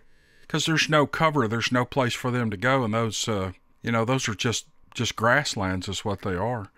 So I don't recall having a story from there, but in any place that's wooded, especially in the southeast or the east or the Pacific Northwest, not necessarily the desert, although Arizona has a few with the Mogollon thing. Anyway, I'm just talking out loud. I don't know what I'm talking about. But all these thoughts come to my head, and I don't know, they just come out of my mouth. But I'm just thinking about when was the last time that I got a story from those Great Plains or like the deserts of Southern California, for example. But anyway, this was a great story, and I really appreciate the man writing it. I've had it for a long time, and I've been anxious to get it out. So there you go.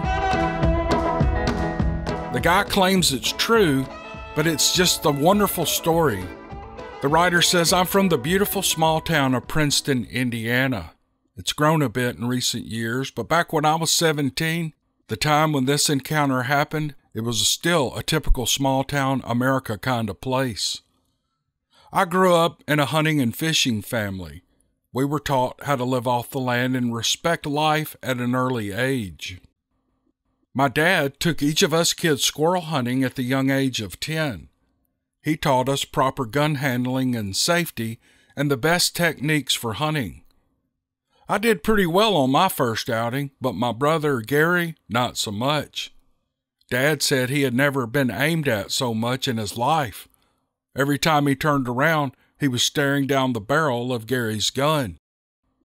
That probably wouldn't have bothered him nearly so much if it hadn't been for my brother's evil grin. For me, hunting was a man's rite of passage. I had my dad and older brother as examples of everything a hunter should be, and I was bound and determined to meet their standards, and it was not easy. The first squirrel that I ever killed was on a hunt with my dad, and it was the biggest thrill of my life, until I had to field dress it. Mom's awesome fried squirrel, biscuits, and gravy didn't quite taste the same that night. As I stared down at my plate of food, all I could see was that little squirrel staring back up at me while I was pulling its guts out. Finally, Dad leaned over and he said, God provided our food, and it's wrong to kill anything you're not going to eat. Those were Dad's standards, so I tried to ignore the tiny little Alvin and the Chipmunk's voice whispering from my plate, telling me all about his wife and kids, and I finished off every bite. Over the years, I toughened up a bit, and it became a little less bothersome, until eventually I couldn't hear Alvin talking at all. Every year, I'd get more and more excited, waiting for August when squirrel season would begin. On the first day of the season, the year I was 17, I called my best buddy to go with me. He was busy, so I asked my dad and my older brother. They were both working. I wasn't about to risk being shot at by my other brother, so I decided to man up and go alone. This is something I never did, but I saw this as my path to manhood laid out before me. The night before, I told Mom and Dad where I'd be hunting. It was a great spot down by the river and known to be the home of lots of squirrels. Then I cleaned my rifle, a birthday present from my dad that I was especially proud of, and I gathered my gear and did my best to fall asleep. It seemed like my head had just hit the pillow when the alarm sounded. Feeling a little groggy but anxious to get out there and hunt me some squirrels, I jumped out of bed and threw on my clothes and grabbed my gear, and I headed out, wolfing down a peanut butter and jelly sandwich as I drove. I needed to be in the woods and settle down before sunrise, or the squirrels might see me. I went down the old winding road across the creaky bridge, and I parked by an oil well in the field. The sky was beginning to pale, and I could see a light fog rising off the river. I walked a short distance across the field and into the woods along the river with my gun in hand, and I was covered in skeeter dope. It was a beautiful morning, despite the fact that the fog gave everything a slightly creepy feeling. The waist-high grass was covered in dew as I quietly made my way down to my hunting spot, making sure to be very, very quiet so as not to spook the squirrels. My dad and my brother were like squirrel hunting ninjas in the woods, capable of walking right up behind a person without breaking a twig. I moved more like a squirrel hunting bull, breaking twigs and crunching leaves with every step. I came to a fallen tree about 4 feet in diameter that had fallen away from the river and into the field. As I approached it, trying to figure out how I was going to get over it or around it, I stepped on a small branch that snapped like a rifle shot. Well, I cursed under my breath as the sound echoed through the fog. A nearby beaver slapped his tail on the water in protest, and I jumped a little at the loud splash it made, but I was mentally prepared for run-ins with most any animal that morning. I just wasn't prepared for what happened next. I watched as the angry beaver swam off and was about to resume my journey when I caught movement out of the corner of my eye. I froze as I watched what looked to be a grail-hooded cobra rising up from behind a tree, not more than 6 feet in front of me. As my eyes focused in the low light, reality set in. This was no snake, and it continued to rise until it was at eye level with me. Its neck was long, with 2 large golf ball-sized shiny black eyes perched on top. It did not make a sound or blink. It just stared at me. My mouth went dry as the adrenaline pumped through my veins, and I tried to rationalize what I was seeing, but all I could think of was a story my brother-in-law had once told me. He and some friends were out in the country one night having a party when he had to answer nature's call. At the edge of a cornfield, he came face to face with a classic big-headed, large black-eyed gray alien wearing a silver jumpsuit. My brother-in-law jumped, and the alien jumped, and each ran back in the direction from which they came. My brother-in-law told his friends about it, but they all accused him of just being drunk. In anger, he insisted they come and see. When they finally went out there, they found 7 to 8 inch long 3-toed tracks like a chicken would make. They tried following the tracks toward the neighbor's field, but it started raining, so they gave up. The next morning, the sheriff showed up, accusing them of making a big circle in the neighbor's cornfield. With that story running through my head, I couldn't help but compare the alien my brother-in-law described with the alien that was currently staring at me from the other side of the fallen tree. This wasn't a classic gray, though. It was more like the alien in Close Encounters of the Third Kind. I wondered, should I whistle that tune? To protect myself, I slowly took the safety off my gun. I didn't point it at the creature for fear of making things worse, but at least I would be ready if I needed it. In response, it began to rock from side to side as it moved a little closer to me. Fear was setting in, and I felt beads of sweat trickle down my face. Why doesn't it speak? I wondered. Maybe it's telepathic. After what felt like a millennium, it turned its head. I didn't expect this, and I caught my breath, anticipating the worst. It was staring at me from its left eye now. My knees grew weak and my stomach churned a little as I saw the protrusion on its face. It looked just like a bill. In fact, it looked just like the bill of a sand crane. I exhaled in relief as I saw the alien before me for what it really was. It was a sand crane.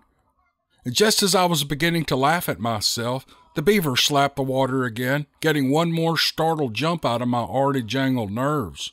That was enough for me. I had manned up and had gone hunting alone, but I didn't enjoy it. I put the gun on safety and turned and left the alien sand crane still standing behind the tree. I walked back to my car, ignoring the squirrel that was barking at me. I was too shaky to even shoot. He probably knew that, and I'm sure if I could still hear old Alvin's voice, he was probably making fun of me. I didn't care. I was kind of laughing at me, too. The next weekend, I went hunting with my brother and had a great time. This story is all true as best as I can remember it. Thank you for hearing it. The challenges we face as young people can be tough, but they make us who we are today. Oh, I had read through half of this, and I had not got to the point where he realizes it's a crane looking straight at him. And when it turned its head, he could figure out what it was.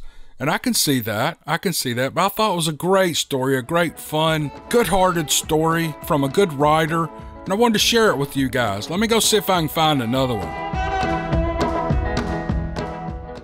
All right, the writer wants to be anonymous. It's about Bigfoot, and they're all true. They all claim they're true, and I don't doubt them a bit. My father passed away in 2004. He was a Vietnam veteran who wasn't scared of anything. But in the early 1970s, something happened that terrified him. It was a fall afternoon in the small town of Birdseye, Indiana. My father was squirrel hunting on my mother's family property. He used the opportunity to scout the land for signs of deer for the upcoming season. It was a nice autumn day, and Dad wasn't in a hurry to get anywhere. He was enjoying being in the woods and surrounded by nature.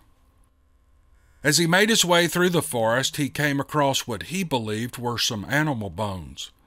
He took a minute to look at them, but he wasn't all that interested, so he moved on. He hadn't gone much farther when he came across some more bones. And he moved on, and he found more. And the deeper he moved into the woods, the more bones he came across. That was when he noticed a trail of bones leading up the hill. And all these remains lying around was odd, and Dad was the curious type. He decided to follow the trail of bones, and as he made his way up the hill, he noticed that the bones seemed to be getting bigger. Some of them almost looked human. Dad was a medic in the Marines. He was familiar with human bones. And about halfway up the hill, he started smelling something pungent. If he was a medic in the Marines, he was a Navy corpsman, by the way. Just a heads up, my son was in the Marine Corps and I learned all this stuff. Back to the story. At the top of the hill, he found a cave, and all around it were more bones of all shapes and sizes. And when he approached the mouth of the cave, the odor got so strong it nearly overpowered him. The smell burned his eyes, and he fought back the need to vomit as he looked into the black opening. And a pair of red eyes stared back at him. He jumped backwards in shock at the glowing eyes that were easily 7 feet off the ground. An instinct kicked in, and he emptied both barrels of his shotgun into the mouth of the cave. But even as the shells were spent, he was turning and heading back down the hill at breakneck speed. He didn't wait to see if he'd hit anything or if he'd just made it angry. He got out of there. My father was never an animated man. He believed in getting right to the point. He kept a poker face at all times. But when he told this story, I could see the fear in his eyes and I could hear it in his voice. Years later, when I was 13, Dad and I were squirrel hunting on my uncle's place in Tazewell, Indiana. Like always, while we were there, we were scouting for deer trails and scrapes and rubs. It was a hot day in the middle of a dry spell, and Dad decided we'd follow a creek bed that wasn't more than a few water puddles here and there. And when we came around a bend in the creek, Dad stopped so quickly that I nearly ran into his back. I'll never forget the expression on his face when he turned around and looked at me. It was out of place for him. I really only remember having seen it when he spoke of that day at the cave. I was looking at my dad, and he was scared. "I don't know what the hell made this track," he said, "but we're not going to stick around to find out." I was born with my father's curious nature. I had to see what he was talking about. I thought maybe he was joking with me, and I looked around him, and at first I thought I was looking at some kind of deer track, where the deer might have slipped or something, and then I realized next to the half-dried-up puddle was a track that must have been 18 inches long and 9 inches wide.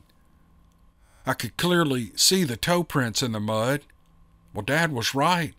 We didn't need to stick around to see what had made that track. When we got back to my uncle's house, my dad told him what we'd found, and I guess I half expected my uncle to laugh at us. Instead, he looked at my dad straight in the eye and he said, "Well, this doesn't surprise me." My uncle had been hearing weird howls and noises for the past few weeks. He told us that he saw a hairy man who was over 7 feet tall take 2 of his pigs. And I guess we didn't have to wait around to find out what made the track. My uncle already knew. Oh man, the way you wrote this was perfect. Absolutely fantastic. And your dad was a Vietnam veteran and he wasn't scared of anything. Those guys had been through, a lot of stuff. And so everything else that they would run into after that was just, it was small peas compared to the horrors they had seen in war. And the same thing for the Afghanistan and Iraqi vets and all the other vets who've actually seen combat. But they run into a Bigfoot or something like a Bigfoot, and it scares them to death, and I totally get that. I mean, I get it. Following all those bones up that mountain and then looking in a cave and two red eyes looking back at you, I don't think there's any doubt why those bones are there when you see that. And I would have shot into that cave too, but this was a great story, and I appreciate it. It's a good little legacy to leave your dad. It's an interesting story that he shared with you, and it'll be in a podcast for a long time. All right, brother. Thanks for the story. Here's another odd email that I received. The title the writer gives it is Strangeness in the South 40. Our farm operation was several years behind the times. Our neighbors planted straight rows using GPS and enjoyed the comfortable controlled environment of a modern tractor.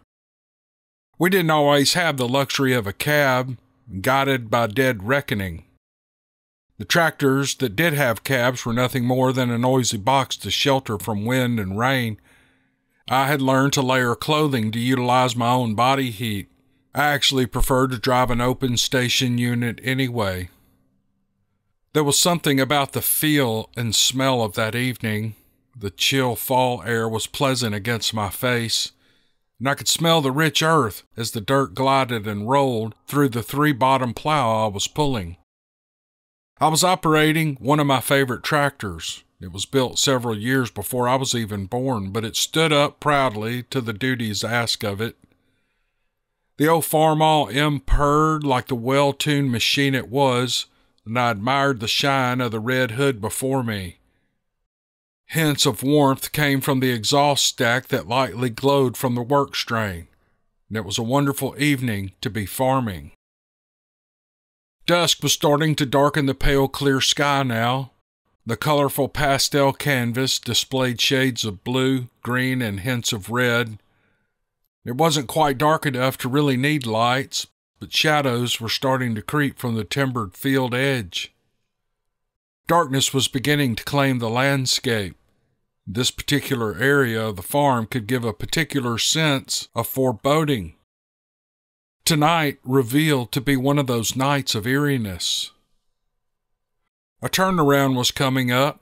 The evening row was shaded by the timber edge, and I noticed corn stalks were jamming up the middle plow shear, which would need kicking out before it plugged tightly. I rolled to a stop and idled the tractor down. Sighing dejectedly, I stood up and stepped backwards down to the U-shape of the drawbar, and I stepped further down until I was on the ground.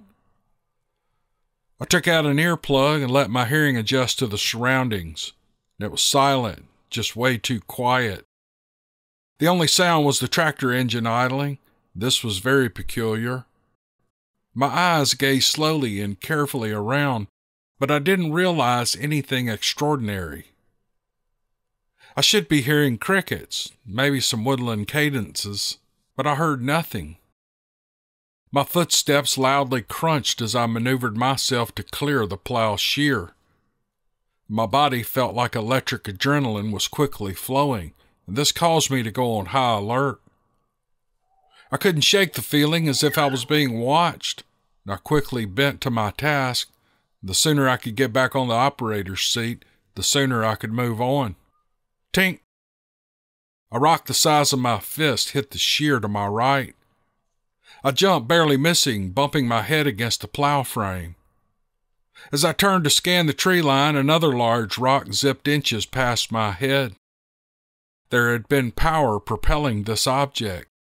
I heard a whiz sound as it passed, impacting the ground with a hard thump behind me. "What the hell?" I exclaimed, not finishing my thought. A very large, dark, indescribable shadow moved directly in front of me. Out of the darkness, a man-shaped form materialized. This was nobody I recognized. and I judged the figure to stand at least 8 feet tall.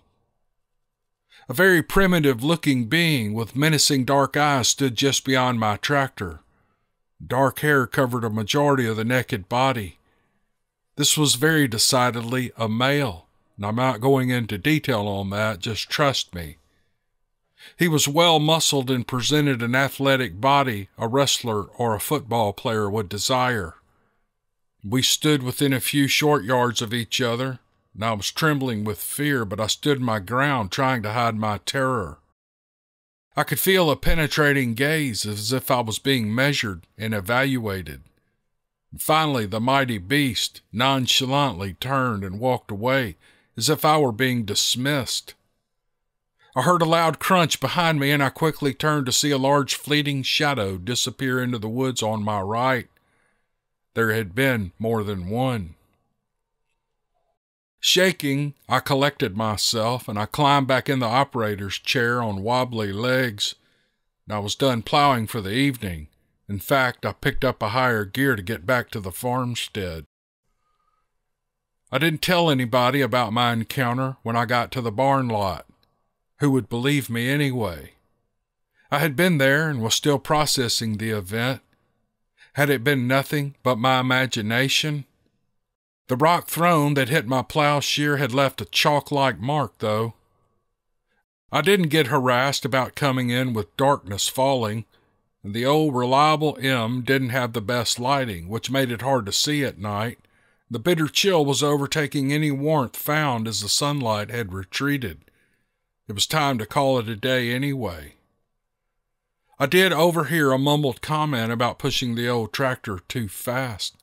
My racing, bumping, and creating a clatter was unusual.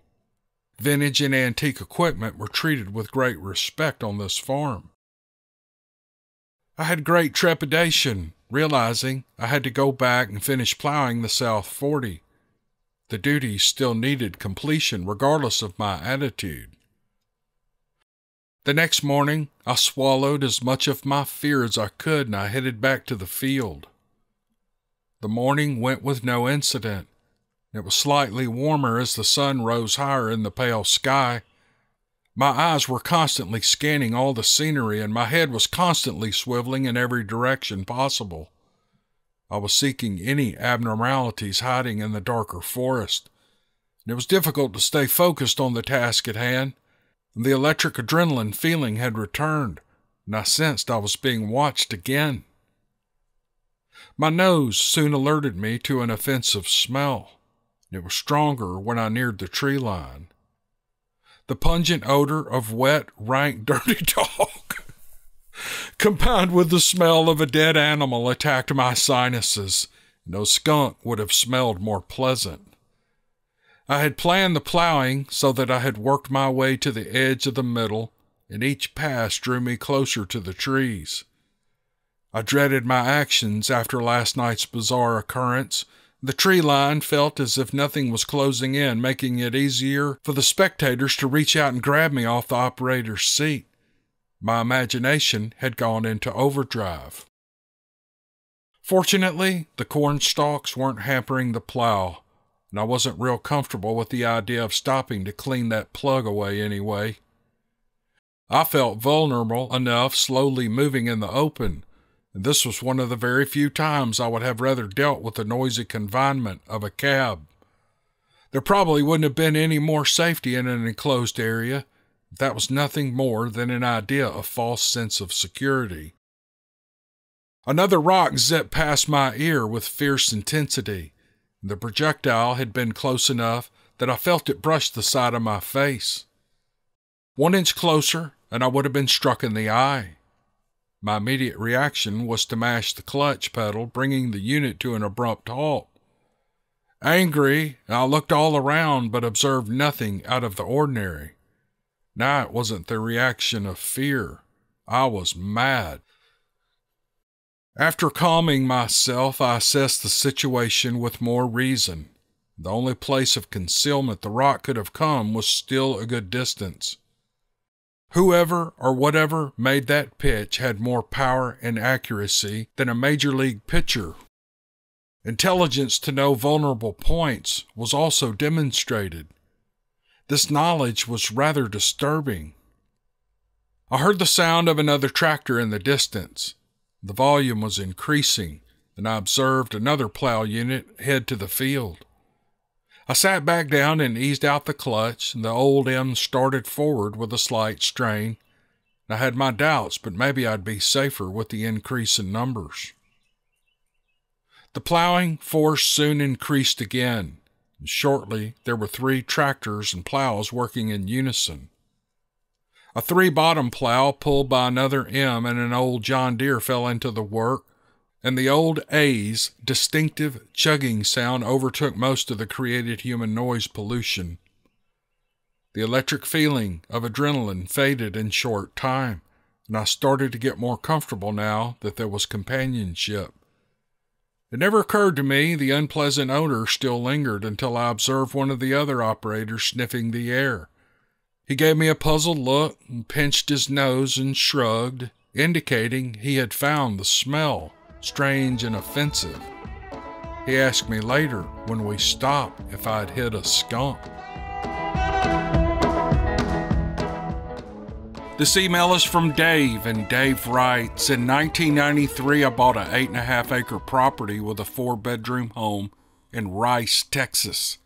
It was originally part of the estate of a man named Clyde who died several years earlier. Neither his widow nor any of his children wanted the property. Almost immediately after moving in, strange things began to happen.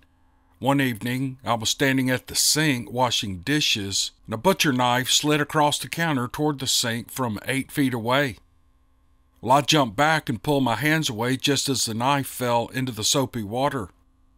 There was no one in the kitchen but me. My son and daughter were in their rooms doing their homework, and my wife was watching TV in the living room. I went into the living room and asked my wife to come out to the kitchen. After I told her what happened, neither of us could understand how the knife could have been propelled all that way down the counter into the sink, and it gave us both goosebumps. A few weeks later, my daughter was sitting at the dining room table and I was standing at the island in the kitchen when a measuring cup came flying out of the laundry room, and it flew across the room and hit the cabinets on the other side of the kitchen. Well, we were both startled. "What the crap is that?" my daughter yelled. Well, I walked over and picked up the cup. It was made of plastic, so it didn't shatter, but it did get a crack in it. No one was in the laundry room at that time. That incident also left us scratching our heads about what was going on in that house. The third event happened a couple of months later. My wife and daughter had gone into town to do some shopping, leaving my son and me at home. I had 250 rabbits under roof, and I was cleaning the barn and doing chores, checking the rabbits for sore hocks, checking the water flow in the cages and such. My son was cleaning out another barn on the other side of the property where our sheets and goats lived. I finished up before my son did, and I headed for the house to get a glass of iced tea. And I saw him still working at the other barn, so I went inside and took off my boots. That's essential when coming in from the barns. I fixed my tea and I sat down in my recliner in the living room. After 10 minutes, I heard the sound of boots walking across the kitchen toward the living room where I was sitting. Well, I hollered out that he needed to get those boots off in the house, but there was no reply. So I said it again, and still I got silence. The boots turned and headed down the hallway toward the bedroom, and I got out of the chair and walked to the hallway, but no one was there. I checked each bedroom and both bathrooms. There was no one. When I came back to the kitchen, I looked out through the window. My son was still out working in the barn. That was when I had had enough. So I yelled out, "Clyde, if that's you and you're the one doing these things, you need to stop. I know you love this house that you built, but you can see we're taking care of it just as you would have. So stop scaring my wife and kids. And I don't care if you want to hang around, but just watch and don't try to hurt anyone." For a long time, all the antics stopped, until one afternoon we had an insurance agent over. As we sat in the living room talking, my daughter mentioned something about our house ghost. The agent started mocking the existence of ghosts. All of a sudden, a glass candy dish full of candy was pushed off the coffee table and it landed at the agent's feet. The guy's face turned every shade of pink and then bright red and back to white. He didn't say goodbye or thanks for letting me stop by. He didn't say anything. He picked up his briefcase and ran to the front door. He jumped in his car and took off like he had just gotten a green light on a drag strip. We couldn't stop ourselves from laughing, and I said, "Good job, Clyde." And after that, Clyde didn't make himself known much, but once in a while someone would feel his presence, but the antics stopped. "Oh, that's a great ghost story. He's like a friendly ghost. Clyde's like Casper, the friendly ghost in your house. He's probably just bumping into things, and he's probably a clumsy ghost." I love this story. It's a real nice. I like these feel-good stories every once in a while. They're great. Dave, thank you for sending this. I loved it. The title of the story is The Ghost Demons of Prescott. The story begins in a place called Prescott, Arizona, a rather unique city commissioned by President Abraham Lincoln in 1864. President Lincoln sent a delegation to the Arizona Territory to establish a capital. A site adjacent to Fort Whipple was selected and given the name Prescott in honor of William H. Prescott, author of The History of the Conquest of Mexico. When Arizona won statehood in 1914, Prescott became the first Arizona state capital. In 1968, my family moved to Prescott. I was going to be a junior in high school, and Prescott seemed to me to be really small and with not a lot of entertainment options for teenagers. When such is the situation, teenagers can get really creative.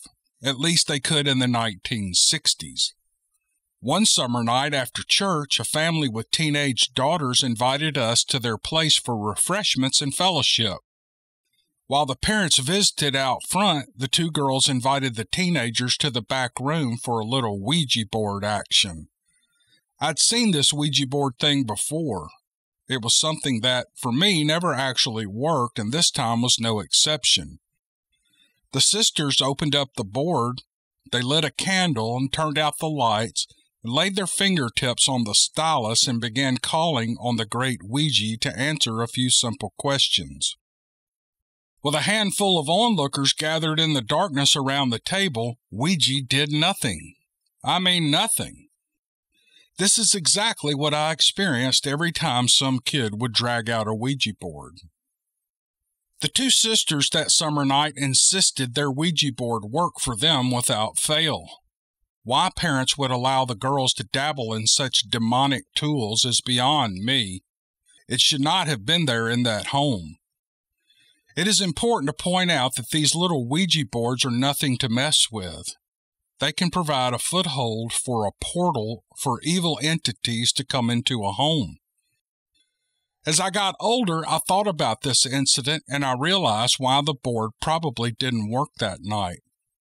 Many of the teenagers who were there were actually real Christians. I believe old Ouija was powerless to show up due to the presence of God's angels surrounding and protecting us from evil.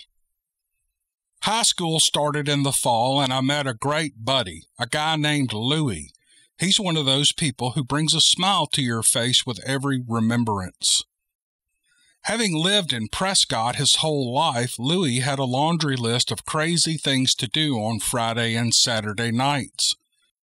One of his favorite pastimes was trying to scare the girls who happened to be with us. Invariably, he would suggest we venture to what we considered to be the haunted areas of Prescott. This included a famous spot east of town called the Baby Grave. It was reputed that one could hear the sound of a baby's mother crying on a moonlit night. That never happened when we visited. We didn't hear a mother crying, and we didn't even hear a baby either. But it was fun to get the girls out there and creep around in the dark. It was kind of spooky, and it gave us the willies. One night, Louie decided we needed to get serious about escalating our spooky adventures.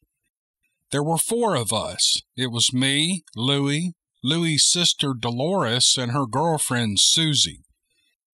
The 4 of us piled in the front seat of Louie's step-side pickup truck, and we drove to an old cemetery. Although it was well past dark, the cemetery gate was standing wide open. No one tended this deserted place. Louie cranked the wheel and pulled off Sheldon Street and smack into the center of what could be labeled Spookville, USA. The truck tires crackled on the gravel driveway as we slowly made our way deep into the center of ancient gravestones. Tall weeds and overgrown trees and bushes had taken over. This place was definitely creepy and immediately invoked the willies. Louie drove us to the back of the graveyard and turned the truck around, being careful not to drive over any actual grave plots. Once the truck was facing the gate, Louie stopped and announced that we were now getting out to look at some old gravestones. Seriously? I was already freaked out. Louie's sister Dolores flatly refused to get out of the truck. There was no way she was getting out, no way. Not happening. Louie, Susie, and I got out, and we stepped into the darkness, and we left Dolores behind by herself in the truck. She was a little bit spooked. The 3 of us began cautiously prowling about like some adventurers from the Raiders of the Lost Ark. There was no light except for the moon, and it was difficult trying to read what was etched into the gravestones. When we reached the west side of the graveyard and bent around the front of a gravestone to see what was written there, we got the ultimate scare of our lives. As we bent forward to look at the gravestone, suddenly an opaque, iridescent lime green, absolutely hideous man's face came straight out of the gravestone in our direction. It scared us so badly that Susie screeched abruptly, and Louie cried out in horror. The 3 of us turned on our heels and bolted like lightning back to the truck. With the truck doors flying open, we dove into the cab, hit the ignition, and ripped out of the graveyard, throwing gravel from the back tires all the way to the front gate. When we got about a quarter-mile down Shelton Street, Louie finally caught his breath and he gasped, "What was that?" My answer was quick and final. I don't know, but I'm never going back to another graveyard ever again, especially at night and especially with you. What we saw that night in a Prescott graveyard was definitely a demon. If there was ever a doubt in my mind that demons existed anywhere beyond the pages of the Bible, I had just experienced a startling revelation. Demons do exist, and I had just seen one. The sight of that evil thing is still etched in my mind to this day. Throughout my life, that single event has kept me vigilant to never allow a foothold or portal for any of these beings in my life or the lives of my family. I took it especially seriously when my kids were growing up. If there was anything questionable that showed up in the house, it was thrown out immediately. I wanted to keep the kids safe, just in case there were any hitchhiking evil entities attached to those questionable things. 10 years ago, while living in a rental property, I became aware of the presence of a ghost in my home. It was probably left behind by the previous resident. At night, whatever this thing was, it would come into my bedroom and cause the hair on my arms to stand up with goosebumps and just generally give me the creeps. I would hide under the covers and hope that it would go away. Imagine that, a grown man hiding under the covers. I thought maybe it would get tired of hanging around and eventually move on. I had no luck at that. It just kept hanging around and it freaked me out fairly frequently, mostly after dark when I was in bed trying to get some sleep. But while living there, I got a request from a friend who needed a place to land for a short time, so I let her stay in the guest bedroom. A few weeks after she was gone, the weirdest thing happened. While home alone, I walked into the hallway in the middle of the day and I smelled that gal's perfume in the air. What? Why am I smelling her perfume? She's been gone for weeks. That was the last straw. I was sure it was another manifestation of a demon. I called a Christian buddy and asked him to come over and help in praying that the Lord would get rid of this evil thing. My buddy came over, we prayed, and the ghost was gone. From that day forward, I never had another creepy visit from the rental ghost. Another ghost issue came up about 6 years ago. I was working at a private golf club. Hanging out there in the men's locker room was a particularly pesky and annoying demon. It would make itself known any time I had to go into the men's locker room by myself, especially at night. I would feel its presence and the hair on my arms would stand up with goosebumps like crazy. It really annoyed me. My coworker, the cleaning lady from the maintenance department, also complained about this thing. She was bilingual and referred to it as La Fantasma, the Spanish word for ghost. I believe this evil entity came in with some kachina dolls that were on display in the locker room. Kachinas are one of those items that I, personally, would not have around. I think they provide a portal or foothold for demons. At least that's what I believe. Manifestations of the golf club ghost got so bad that even the manager in the lounge complained. The ghostly thing opened a sliding patio door one night after she had closed and locked it. She was there by herself late at night closing up. Everyone was gone except her. Her routine was to go around checking all the doors to make sure they were all locked. When she came back into the lounge, the sliding door leading out to the patio that she had just closed and locked was now standing open. It was very freaky. Workers from the pro shop also reported problems with this evil thing. It was overseed time. Overseed is when a golf course shuts down for a couple of weeks to make the transition between summer grass and winter grass. With the golfers gone, the pro shop gets new displays and any changes needed in anticipation of the golfers' return once the grass is ready. The pro shop guys had set up a new clothing display one day, closed and locked the pro shop doors, and they went to lunch. When they came back, they found the new clothing display knocked over. It was very annoying, especially when no one else was around and the pro shop was locked until they returned. They set up the display again and went outside the pro shop to their storage area. When they returned a few minutes later, the display was overturned again. A real nuisance, this demon was. Knowing the demon was always hanging around the men's locker room, I decided to torture it a bit. When I walked into that area by myself and I felt the goosebumps coming up on my arm, I would start singing some good old Christian hit songs like Amazing Grace and When We All Get to Heaven. I was just messing with the ghost, you know. I'm guessing it didn't appreciate my song selections or my singing. Either one was probably pure torture. This whole golf club ghost situation finally came to a head one morning when my coworker and I were folding tablecloths. We were at the linen closet just inside the men's locker room, quietly working away with our folding. What we knew to be an empty locker room except for us suddenly had somebody else in it. We could hear noise on the other side of the golf lockers to my right. Those lockers stood about 7 feet tall, so there was no seeing over them, but we could hear somebody on the other side. Knowing well that we had a demon in that locker room, we both looked at each other with our eyes as wide open as they would go.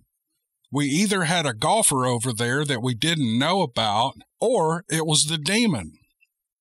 My coworker whispered, "La Fantasma." Not sure what to do, we both continued to work in complete silence, wondering whether it was a golfer that we didn't know about, or was it the demon? It didn't take long until there was more rustling on the other side of the lockers.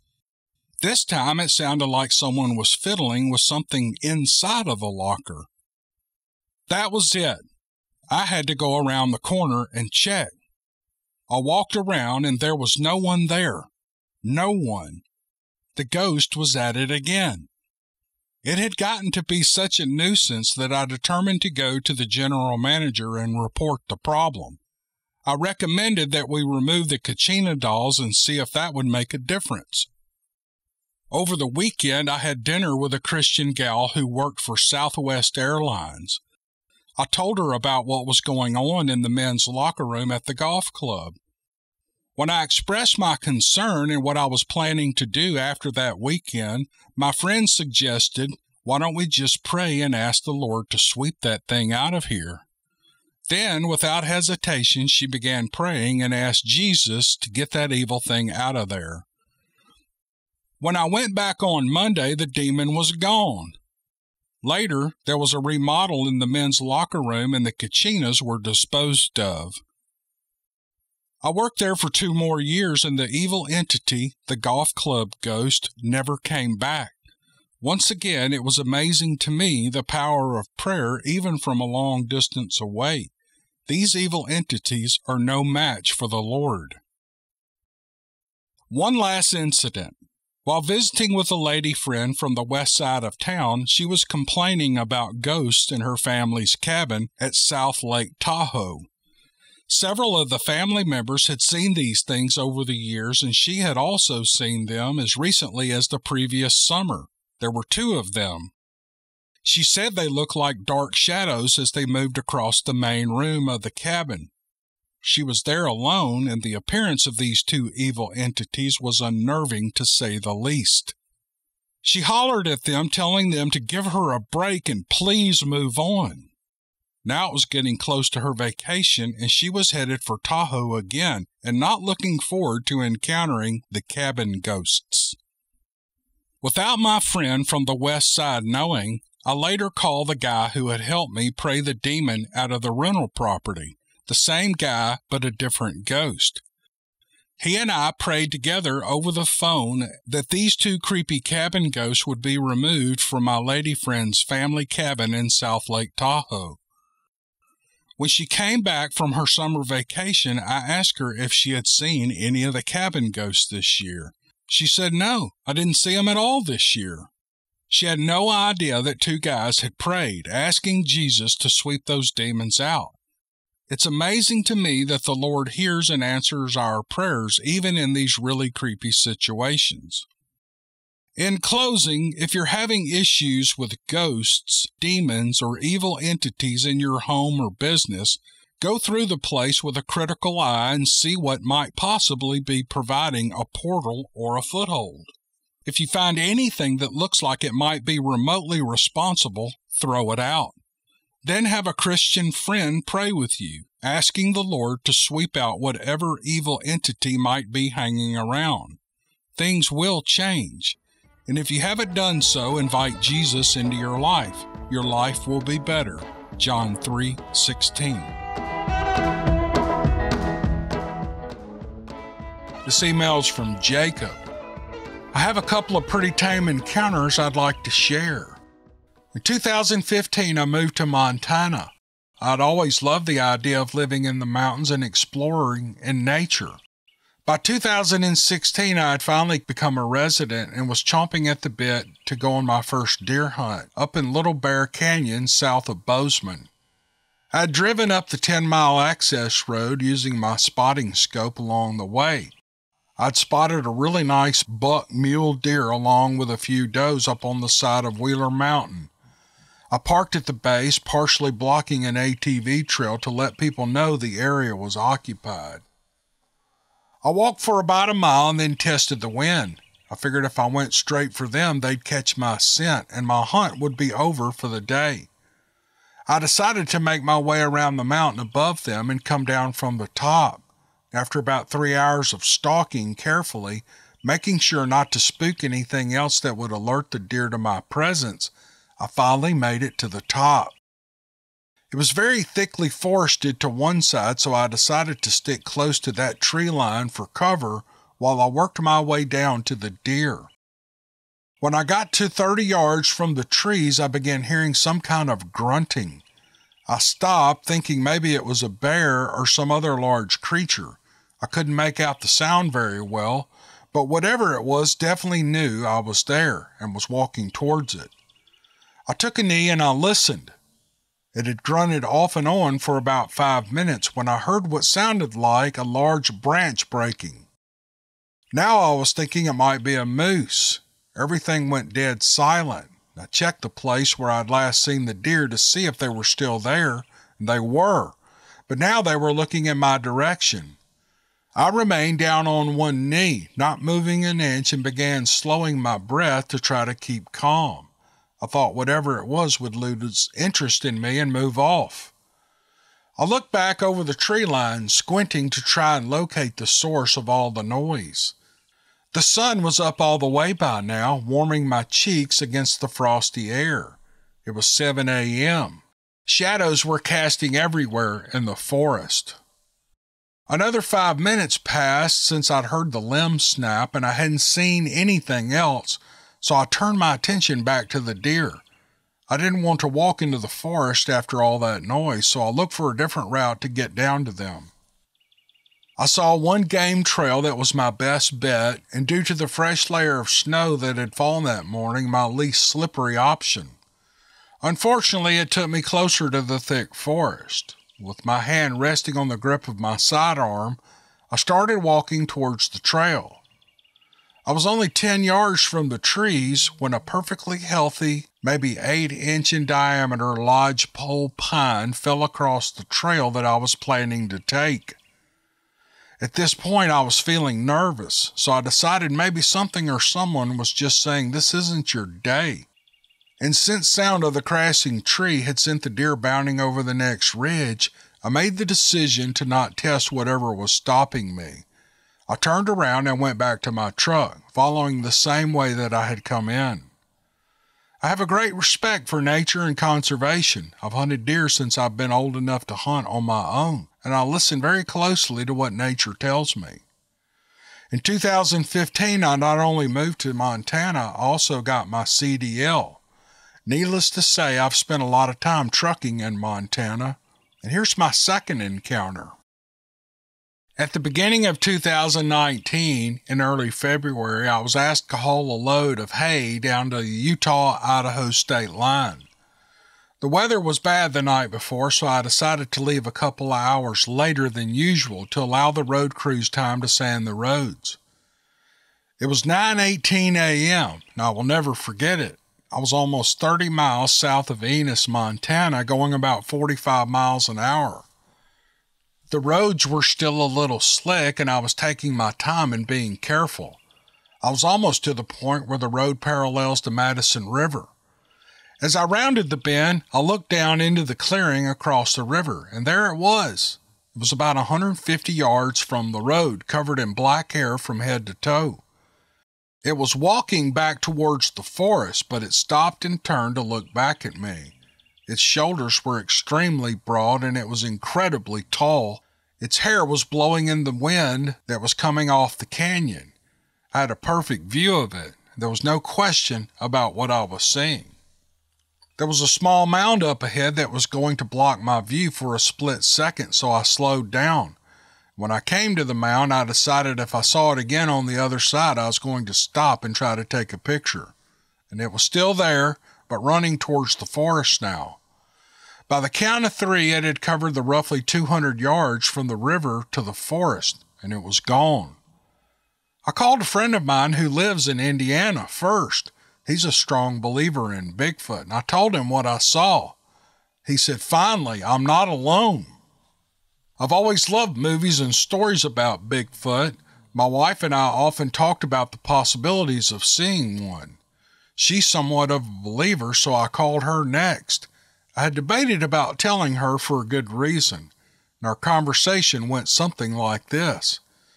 "Good morning, darling. You'll never believe what I just saw." "Really? What did you see?" "I finally saw a Bigfoot." And she started to laugh at me. "Yeah, right." "No, seriously." "Look, I want to believe you. Any other time I would have, if you hadn't been watching Bigfoot documentaries all weekend." Crickets started chirping. We love to go back to this conversation. We like to tease each other about it, but I don't think she will ever believe me until she sees one for herself. Unfortunately, we may never go back to where I saw it. We recently moved to Texas for my work. Hopefully one day on one of our mountain excursions, we will get another glimpse at one of these amazing creatures. And he signs off Jacob. Look, Jacob, your encounter in Montana is exciting, but the most funny, interesting, entertaining part of your story is how your wife reacted to you seeing a Bigfoot. That's hysterical, man. What a great story and a couple of good experiences. What a great way to relay a story. I'm glad you and your wife have a sense of humor with each other. It's all my wife and I tease each other all the time, and it's a lot of fun. It's really cool to have a spouse you can do that with, especially for a guy, because we're used to teasing each other all the time. And so, hey, this is a great story, and I really appreciate Jacob sending it. This is real interesting. The writer doesn't say whether to use her name, so I won't. She writes, I live on a short 1 mile long road in the Derry Township of Westmoreland County, Pennsylvania. My house sits at the halfway point of the road with a few other neighbors dotted here and there along the way. My backyard butts up to a large pond and an open field, and to my chagrin, I have recently discovered that this part of Pennsylvania is pretty much Sasquatch Central. I might never have bothered to learn this small bit of trivia if not for what had happened to me on Sunday, May the 9th, 2022. At 1 p.m. that day, I took my dogs for a walk. I opted to walk down the end of the road where a retired federal government employee lives. That he values his privacy is evident in the no trespassing signs posted and the fact that his property is gated. I usually stop at the gate and turn around when I choose to walk the dogs in that direction. I had walked past another home on the opposite side of the road when I saw what I thought was my neighbor walk from the corner of his yard and onto the driveway. At the same time, both of my dogs began to react strangely. They dropped their tails and began to whine and whimper as they backed away. I stared in amazement as what I had first taken for a human being crossing the driveway in 2 strides. Realization began to set in. This was not my neighbor. This was not a human being. This was something 7.5 to 8 feet tall, and it was covered in long, matted, dark brown and black hair, and it was only 15 feet away from me. It never looked at me or in my direction. There was no acrid smell that so many have talked about, nor did it make any sounds. It simply crossed the driveway, which was about 2 feet wider than a car, and then it went up a slight embankment and disappeared into the woods. At this point, I still didn't realize, or perhaps I hadn't accepted the reality, that I had seen a Bigfoot. I was surprised and rattled and in denial. But I couldn't tell you what I was thinking at that moment, and I wish I could. I was still holding on to the thought that it was my neighbor as I began walking back toward my house. When I reached the spot where it had stepped into the woods, I realized there was no earthly reason why anyone would venture into that heavy thicket. It would be dangerous to do so. A healthy man would struggle with it, and someone like my neighbor who smokes heavily and enjoys his drinks would never be able to make it through there. Well, this is when I began to get nervous. The dogs had stopped whimpering and whining, but they were in as much of a hurry to get home as I was. I kept checking back over my shoulder, but I didn't see the creature, nor did I hear anything. And when I realized I didn't hear anything, it occurred to me that even the birds had gone silent. There were no normal woodland noises at all. A few days later, I was able to have a conversation with the man who owns the property, and I began by saying, "So I saw something while I was on a walk the other day." There was a nervous pause while I collected my thoughts. "You're probably going to think I lost my mind," I began again. "Did you see Bigfoot?" he cut in.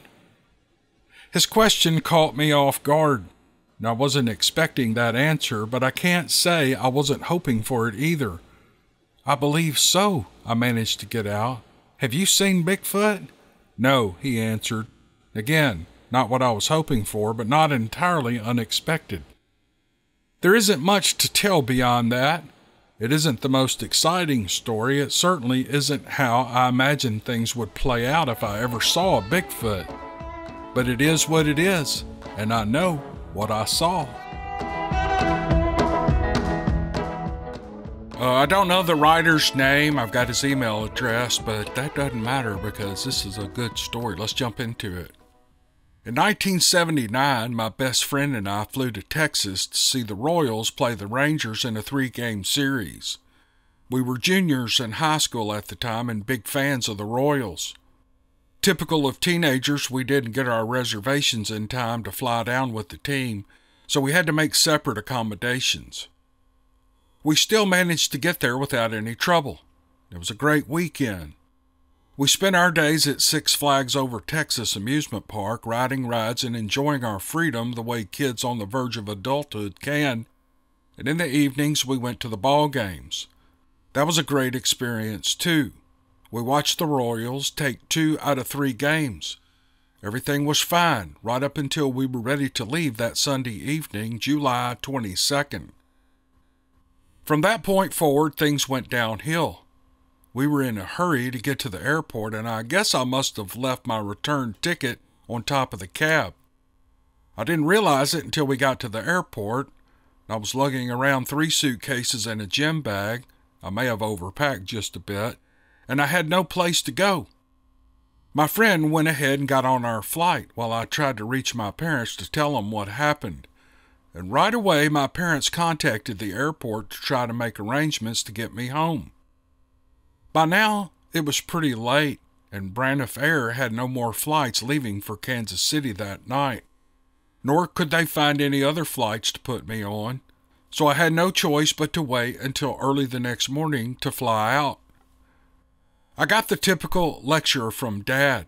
"Don't talk to strangers and do whatever the airport people say," he said. And then it was my mom's turn. "Now don't worry," she said. "I know a Christian Science woman there who has direct communications with God, and I'll ask her for help." "Okay, sure, Mom," I answered back, trying not to sound too sarcastic. Then I didn't give it another thought.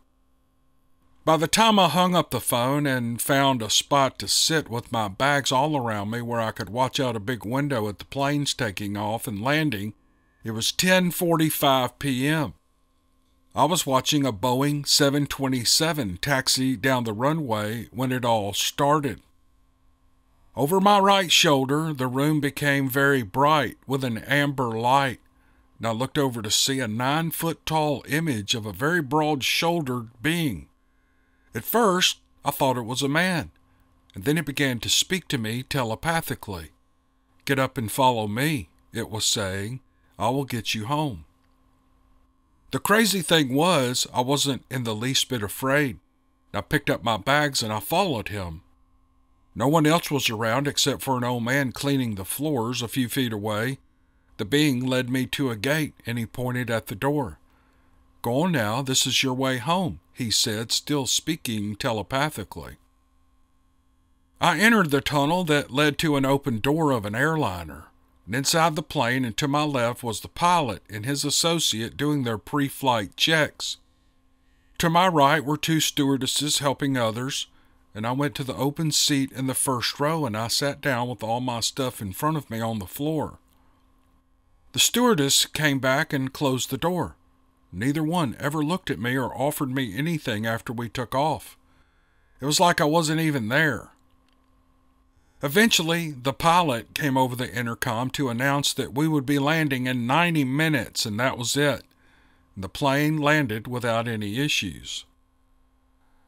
I got up to exit the plane, and the pilot came out of the cockpit, looked right at me, and said, "Well, I hope you enjoyed your flight. Don't worry, you have friends with you," and smiled. Well, I called my parents and let them know I had arrived and to have them come pick me up. Well, they were both surprised I was already home, but Dad more so than Mom.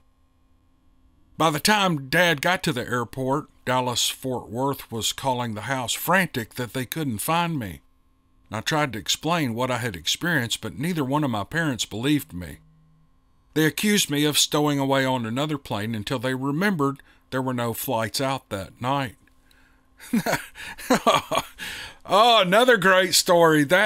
Oh man, I don't even know what to say about that. What a cool, strange experience. And I've never heard a story like this. I'm just speechless. I don't know what to say. And I'm not just saying that. I really don't know what to say. Why would it? None of it makes any sense, but it is so mesmerizing that this happened to this guy.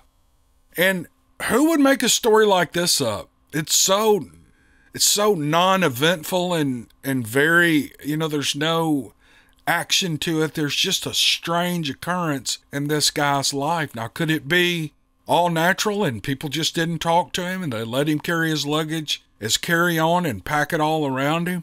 That could be the truth, but it sounds more like this being he saw was really there and guided him on the plane and just got him home. I don't know. It's weird, but it's a great story. Thanks to the writer for sending it. This is an email about Bigfoot. And the writer says, my siblings call me Buckshot. I guess you can tell by that name that I've spent most of my life in the woods, hunting everything from white-tailed deer to turkey to coyotes and hogs. And because of that, I've also spent many an early morning and night listening to the sounds of Mother Nature. Where I'm from, coyotes are pretty common and black bears aren't unheard of. We also have black panthers or black cougars here, but don't tell the authorities. They ain't figured it out yet. I know I haven't seen or heard everything, but I've always been pretty comfortable with my knowledge of Mother Nature. That's why I was so shook up by what I heard one night a few weeks back. I was sitting in my barn taking a rest before heading to the house when out of the blue I heard an extremely loud roar. Or I guess you might say it was a yell. But whichever it was something I've never heard before. I've heard everything that might have come close to it, but this wasn't any of them, I'm sure of that. There's something else I'm sure of. Whatever made that noise was huge. The sound repeated itself 3 more times. With each successive yell, my heart beat a little faster, until it felt like it was beating out of my chest. I retreated to the house as quickly as I could. Since then, I carry whenever I step outside, especially late at night. So naturally, I told my dad and sister and nephew about it, and just as naturally, they laughed and picked fun at me for it. After a week of being mocked by them, we were all sitting out in the yard one night enjoying the evening air. It was getting to be around 11:40 p.m. and I was half listening for another yell and half hoping I didn't hear one. Just as my dad opened his mouth to say something, that loud bellowing howl came from the woodline along the backfield of my property. In the daylight, we could have seen where it came from, but at night it was too dark. As that sound echoed across the barnyard, everyone went still. My dad froze in mid-word and his eyes bulged from his face. We all sat looking at each other as that same sound came from the bowels of the woods a few more times over the next several minutes. No one spoke a word, probably because no one needed to. That effectively ended our night. The next night, we regrouped in the barnyard with everyone anxious to talk about what happened the night before. As my dad and siblings discussed the loudness and the possible source of the sounds, my nephew and I searched the internet on our smartphones looking for animal sounds that might explain what we'd heard. We searched for several hours, but we came up empty. Nothing came close to what we'd heard. Then we stumbled across a site that had Bigfoot sounds. They were remarkably close to what we'd heard. After hearing those recordings, we all looked at each other and came to the same collective conclusion. That thing roaring in my woods had to be a Bigfoot. A few days after that, my nephew and I were walking in a field on my property when he came across an unusual track in the soil. He called me over to look at it. What I saw led me to conclude that it was definitely a Bigfoot. The print was very human in appearance, except that it was 6 or 7 inches wide at the top and 4 to 5 inches wide at the heel. I could see the toes and the curve of the arch in the foot. My heart was racing as fast as it was that first night. I've always believed in the possibility of their existence, but I never thought I would actually see a print or hear one yell. A few nights passed, and I was standing out on my front porch to catch a bit of fresh air before turning in for the night, and from the woods across the road from my house, I heard that roar again. Having heard it several times now, I wasn't so quick to retreat. It was a little different this time, more like a squeal of pain with a hint of a roar in it. Fear gripped me, but I was determined to stand my ground. My wife heard it and came outside to see what it was. This was the first time she'd heard it, and I could see fear and worry in her eyes as she stood there in shock. 2 nights later, my son and I were out checking my grapes at 8 p.m., and I was studying how many grapes were producing when I heard that familiar sound in the distance. I marveled at the power it had even from so far away. With wide eyes, my son looked at me and he said, "Is that what you've been hearing?" And I nodded my answer as he turned to run for the house. "Come inside," he called over his shoulder, and I followed on his heels. A couple of more days went by with no unusual sounds from the woods. I had just gotten comfortable with the idea that we wouldn't hear any more of those yells, when as my wife and I were lying in bed that night, somewhere between awake and dreamland, and a loud bellow came through our bedroom window and rattled our walls. We both immediately sat upright in bed and looked around, neither one knowing what to say. All we could do was stare at each other when another loud roar shook the window glass. After that, all was silent for the rest of the night. It was just enough to keep either one of us from getting a good night's sleep, and we spent the rest of the night sitting up, waiting and listening. By now, I was contemplating looking for more evidence. Despite my internal struggle between fear and curiosity, I decided to take a walk along my property line at the edge of the woods. This time, I found 2 different sets of prints. One was 15 inches long and the other was 10 inches. Both were very wide, and I realized then that I was going to have to accept that whatever this was, it had chosen to make my property its home. Judging by the size of the prints and the strength of its roar, there wasn't going to be much I could do about it. I told my siblings about the prints the first chance I got. They all ran over to look at them, but I could tell that they were struggling with the same internal battle between curiosity and fear that had me tied in knots. I've lived on this property for the last 6 years. Before that, I lived 5 miles from here. And I've lived in this general area my entire 31 years. And never have I heard anything like this. I'm sure my siblings could all say the same. That night, after I showed my siblings the prints, we all decided to wait up to see if we might hear it again. The neighbor, who was living 3 houses down, was having a shindig that night, and around 9 p.m. the creature in the woods let loose with a long bellowing yell, and the neighbor heard it. How do I know that he heard it? Not 2 seconds later, all of his friends started leaving in a hasty manner. The fire went from lighting up his yard to darkness, and I laughed a bit, but I understood their fear. So far, it's the last time I've heard that yell. I can't remember when I got this. I'm kind of reaching back and pulling some of these up that I haven't gotten to yet. So I wish I had the date on this, but I don't. But I'd be curious to know if he's heard it anymore. Man, this is interesting. And thank you to the writer for sending it. I appreciate you. Here is an email, and the person doesn't give his name, so I don't know who they are, but here's what they write. I grew up in a suburban neighborhood in New Jersey. I had no experience with the real outdoors growing up. All my activities took place inside the city limit. I never considered the unseen world as anything more than fantasy. I'm not a believer in conspiracy theories. I think most things can be explained by science or sound reasoning. Sometimes 2 plus 2 really does equal 4. After graduating from high school, I became a little less sheltered, maybe even a bit more open-minded.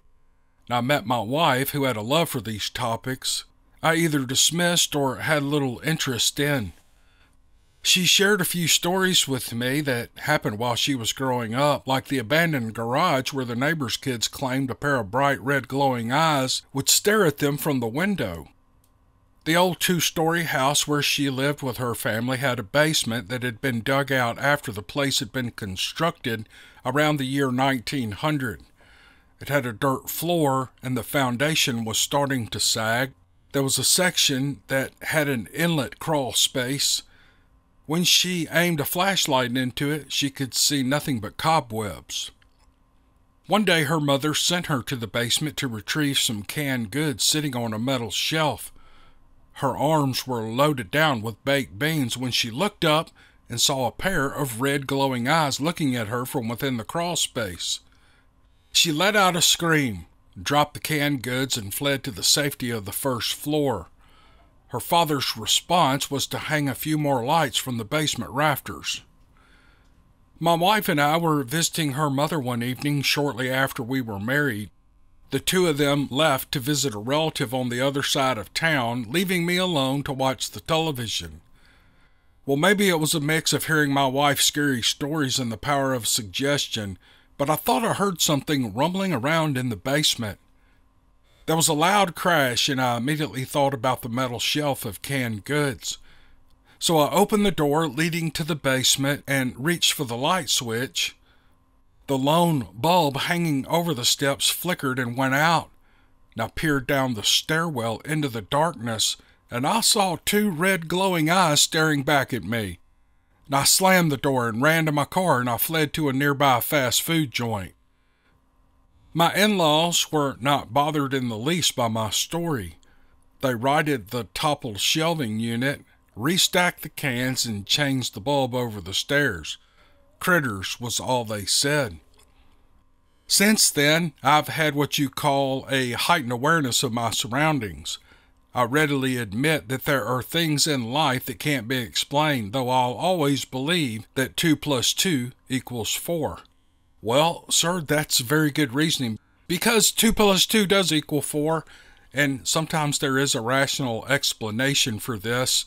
Could that have been like a raccoon or something? I don't know. I'm trying to, and I've said this before, but I can't remember what animal's eyes glow red when you shine light in them. However, he wasn't shining a light down in this basement. I'm assuming his wife wasn't either when she saw this, and the kids in the neighborhood who have seen it.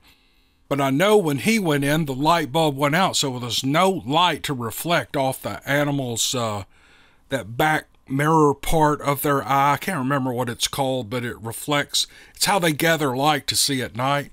Do any of those reflect back red? I can't remember. I think raccoons maybe? I don't know. Maybe some birds of prey. Maybe an owl? Maybe that's what that was. And maybe it was some kind of creature that lives in the crawl space, in the ductwork in her parents' house. Either way, it was a scary story, and it was very well written, and I loved it. I love these stories, so I appreciate the writer. Thank you. This is an email I got actually recently. I thought it was so good I'd pull it up and do it. The woman does not want me to use her name. And there's the first paragraph of the email gives me quite a bit of information about where she lives and stuff that I think I'm not gonna talk about. But I'll say this: she's a U.S. citizen. Apparently, she married a man from Ireland, and they live in Ireland now. And she lives on the coast. But she was born and raised in the United States, and she's remembering an event from her childhood. And that's where her story picks up. So she writes, "So here's my story, which happened when I was 16 years old. Our neighborhood backed onto a large forest, which led right up to the, I'm not even going to try to pronounce this, Zika Swamp, Zekiah. which we used to explore up to the point back along the woodlands. I had 3 brothers, all of whom lived in the woods, and being the only girl, I tagged along like a tomboy as best I could. My oldest brother and 3 of his friends decided to put their carpentry skills into practice and spent several weeks building a treehouse deep in the forest, 2 miles back from our neighborhood. All the materials were hauled in by hand or loaded on motorcycles. I was impressed with the construction project, but I was disappointed that it was so high off the ground. I was afraid of heights. They hammered horizontal steps going up the tree, and the floor hatch door was a bit awkward to access, which made entering and exiting the treehouse a challenge. This was no treehouse for sissies. It was built solid and even had a small locking sliding window to block out critters from getting in. Back in those days, this was the 1980s, all the young people seemed to roam wild with little or no supervision. I have no idea how we kept this treehouse a secret from our parents for so long, but it was where we all went to smoke cigarettes and drink Boone's Farm or beer. Don't forget the Mad Dog 2020, MD 20, Mogan David 2020. We called it Mad Dog. A lot of people my age will remember that. Anyway, one of my friends, her name was Debbie, she got the idea that it might be fun to spend the night in the treehouse. Besides being afraid of heights, I wasn't overly keen on pitch black woods either, but hey, you're only a teen once, so I agreed it might be fun. We lied to our parents and we told them we were spending the night at the other person's house. And we packed what we needed for the night to stay in the treehouse, including sleeping bags, candles, magazines, and food. We hiked into the woods and settled into the treehouse before dark. We were grubbing on junk food and talking about school and things that girls talk about at 16, and we didn't tell anyone we were going to sleep in the treehouse for fear that someone would try to spoil the fun for us. We settled in for the night. It was quiet in the woods, unusually quiet, up until something struck the side of the treehouse. We both stopped talking, and we noticed the smell. It was like rotting trash.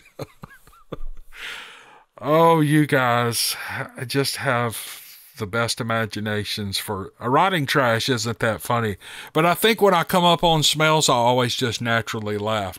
Anyway, she writes, I looked at Debbie and I wondered what she ate earlier that day. And then she pinched her nose and I knew the smell was coming from outside. And then, bang, something hit the treehouse again, but it was much bigger. We were both very frightened, and we heard grunting sounds and scraping at the bottom of the treehouse. We locked the hatch, which was made of wood and was almost invisible to the eye from outside, as the boys had made it look like a part of the flooring from underneath. But the thing wasted no time in finding it, and it tried to slide it open, or so it seemed to us. I sat directly on top of the hatch, and Debbie was in a panic. I was too scared to be in a panic, and I sat frozen like a statue, and I prayed with all my heart for this thing to go away. I kept thinking that we were going to die. This thing was way too determined to figure out how to get inside. The trees that supported the tree house were very substantial, and you could never imagine someone could actually shake them, and I could barely get my arms around them, but the tree house shook slightly. And then we heard funny sounds. I don't remember exactly what they were, but they sounded like gibberish. Maybe there was more than one. We couldn't tell. We heard the loud footsteps and undergrowth of the leaves and sticks snapping, and I decided to blow out the candle. And then I walked over to one of the small windows which had a sliding covers, and I tried to peek out, but it was so dark that I couldn't see. And I shut the window back and I locked it. And then it or they started scraping the bottom of the treehouse again, and this went on for a long time. After a while, we were both exhausted from fear, and things started landing on the roof of the treehouse too. Debbie had big blue eyes, and she kept staring at me with them wide open. We spoke with our eyes, occasionally closing them tight. We were afraid to speak, and I wanted them to think that we were asleep. I didn't know what to do or think. I just wanted to be in my own bed back home. After several hours of banging, things hitting the treehouse and shaking and scraping, things started to quiet down just before sunrise. And then we heard a loud, roaring growl sound, but unlike anything else we had heard before. And it felt like it could easily have pulled the treehouse down and gotten inside after hearing that, and I knew it was really big, whatever this thing was. And then it went totally quiet, and everything stopped. We waited for a couple of hours after they left, never speaking a word until finally I said that we should take a look outside. By this time it was 7 a.m., and I whispered that we should leave very quietly and leave all of our stuff there and run like hell once we got down to the ground. She nodded and was softly crying, and I slid the hatch open and popped my head through to look as best as I could, and I didn't see anything, and we went for it, and we ran like hell, and as soon as we got home, we woke the boys and told them all about our experience. They called their friends and went back to retrieve our stuff for us and have a look around. 2 of the boys took rifles. My older brother said that we were pretty stupid for going back there for the night, and we agreed he was not going to get any argument from us. They said it was probably a bear or the goat man, and they teased us for months following this event, but I knew they believed us. Needless to say, Debbie and I never went back there again at night. I moved up north after high school and I lost touch with Debbie. I found her on Facebook a few years later, and we chatted online a bit. And then one night I messaged her and asked her if she remembered that night in the treehouse. And I asked her if she would share what she remembered so I could fill in some of the blanks. She never replied. I messaged her 3 times and I tried to rephrase my question, being careful and considerate, but I got nothing from her. She never replied back at all. Okay, fine. The writer's name is Jeremy. It's a short story. And here's what he writes. I have a Sasquatch or Monkey Man story to share that was told to me by my grandmother. We live in a very rural part of southwest Pennsylvania. This area is still more forest than civilization. Back in the late 1930s and early 40s, when this happened, it was even more so. My grandmother was fairly young at the time, about 12 to 14 years old. Her parents, my great-grandparents, were farmers. They lived mainly off of what they produced on the farm and hunted off the land. Things haven't changed much. We're still geared towards living off the land in our family. At the time of the encounter, my great-grandparents had a few head of general-purpose cattle. They were used for dairy, and then once they got too old to produce milk, they were used for beef. It all started when these cattle began acting strange. At first, they just seemed nervous and jittery. They began bellowing a lot, and their tails were often tucked between their legs, and they were scared. Then they started kicking and butting. These were all clear signs that something was going on. They just didn't know what. Well, after a few days of this behavior, some of them all but quit producing milk. There was no doubt now that the cattle were spooked by something. Everyone thought a bear or a cougar was probably to blame. Finally, one night, the cattle wouldn't come to the barn for feeding or milking. This was very strange. Cattle don't just decide not to feed. Plus, going without being milked can be downright painful for a cow. My grandmother and her siblings were sent out to the partially wooded pasture to round up errant livestock and drive them back to the barn. And as they walked, they all knew to keep their eyes open for the predator they thought was scaring their cattle. If they spotted it and were able to drive it off, life could return to normal on the farm.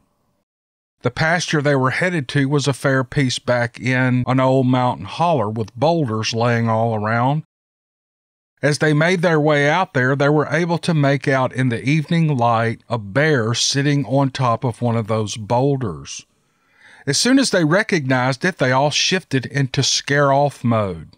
They clapped their hands and whooped and hollered and made all kinds of noise as they walked towards the bear. They had only gone a few yards in that direction, though, when the bear stood up. Now they all got a good look at it, and they knew it wasn't a bear at all.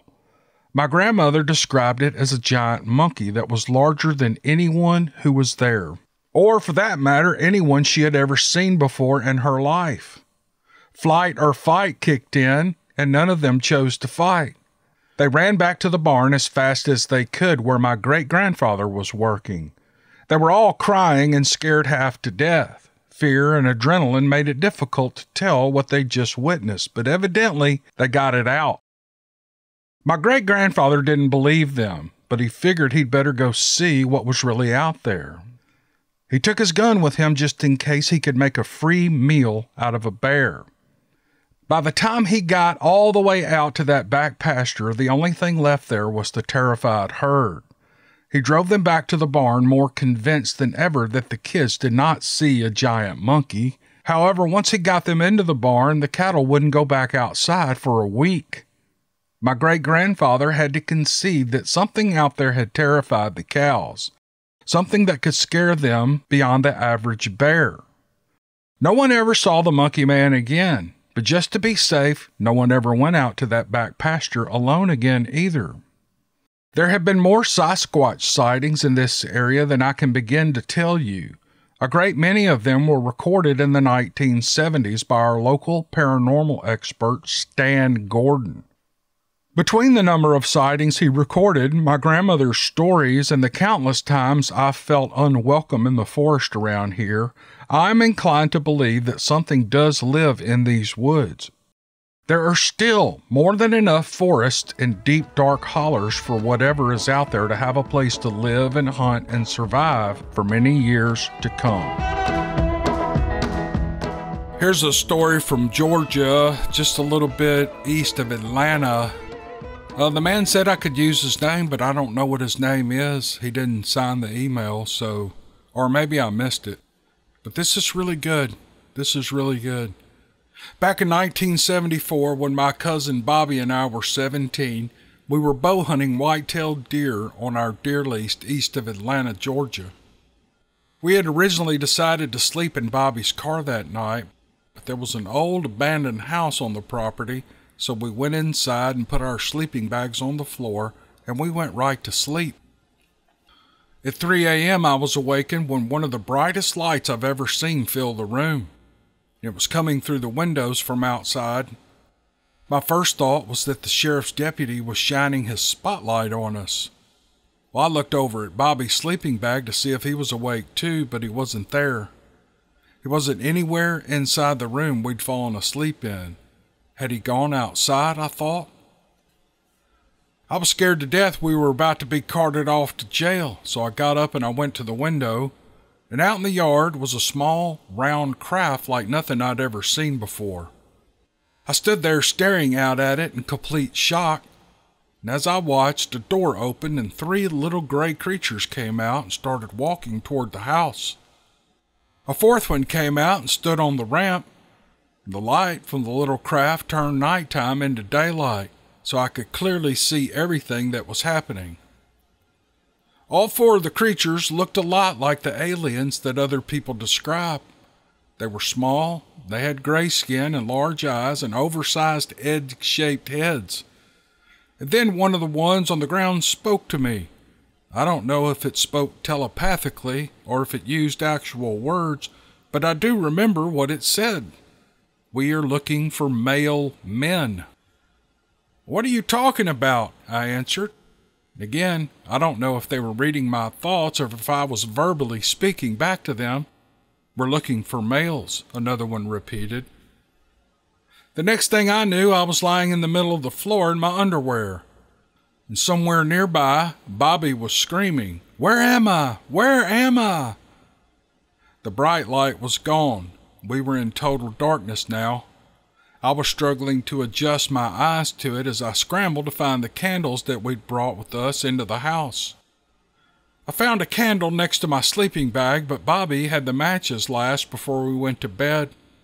And I couldn't find them anywhere near the candle, so I knew he must still have them. "Bobby," I yelled, "light a match." He kept repeating, "Where am I?" "I don't have any matches to light the candle," I yelled. "Light a match so I can find you." He went quiet for a minute, and then I heard the distinct sound of a match being struck.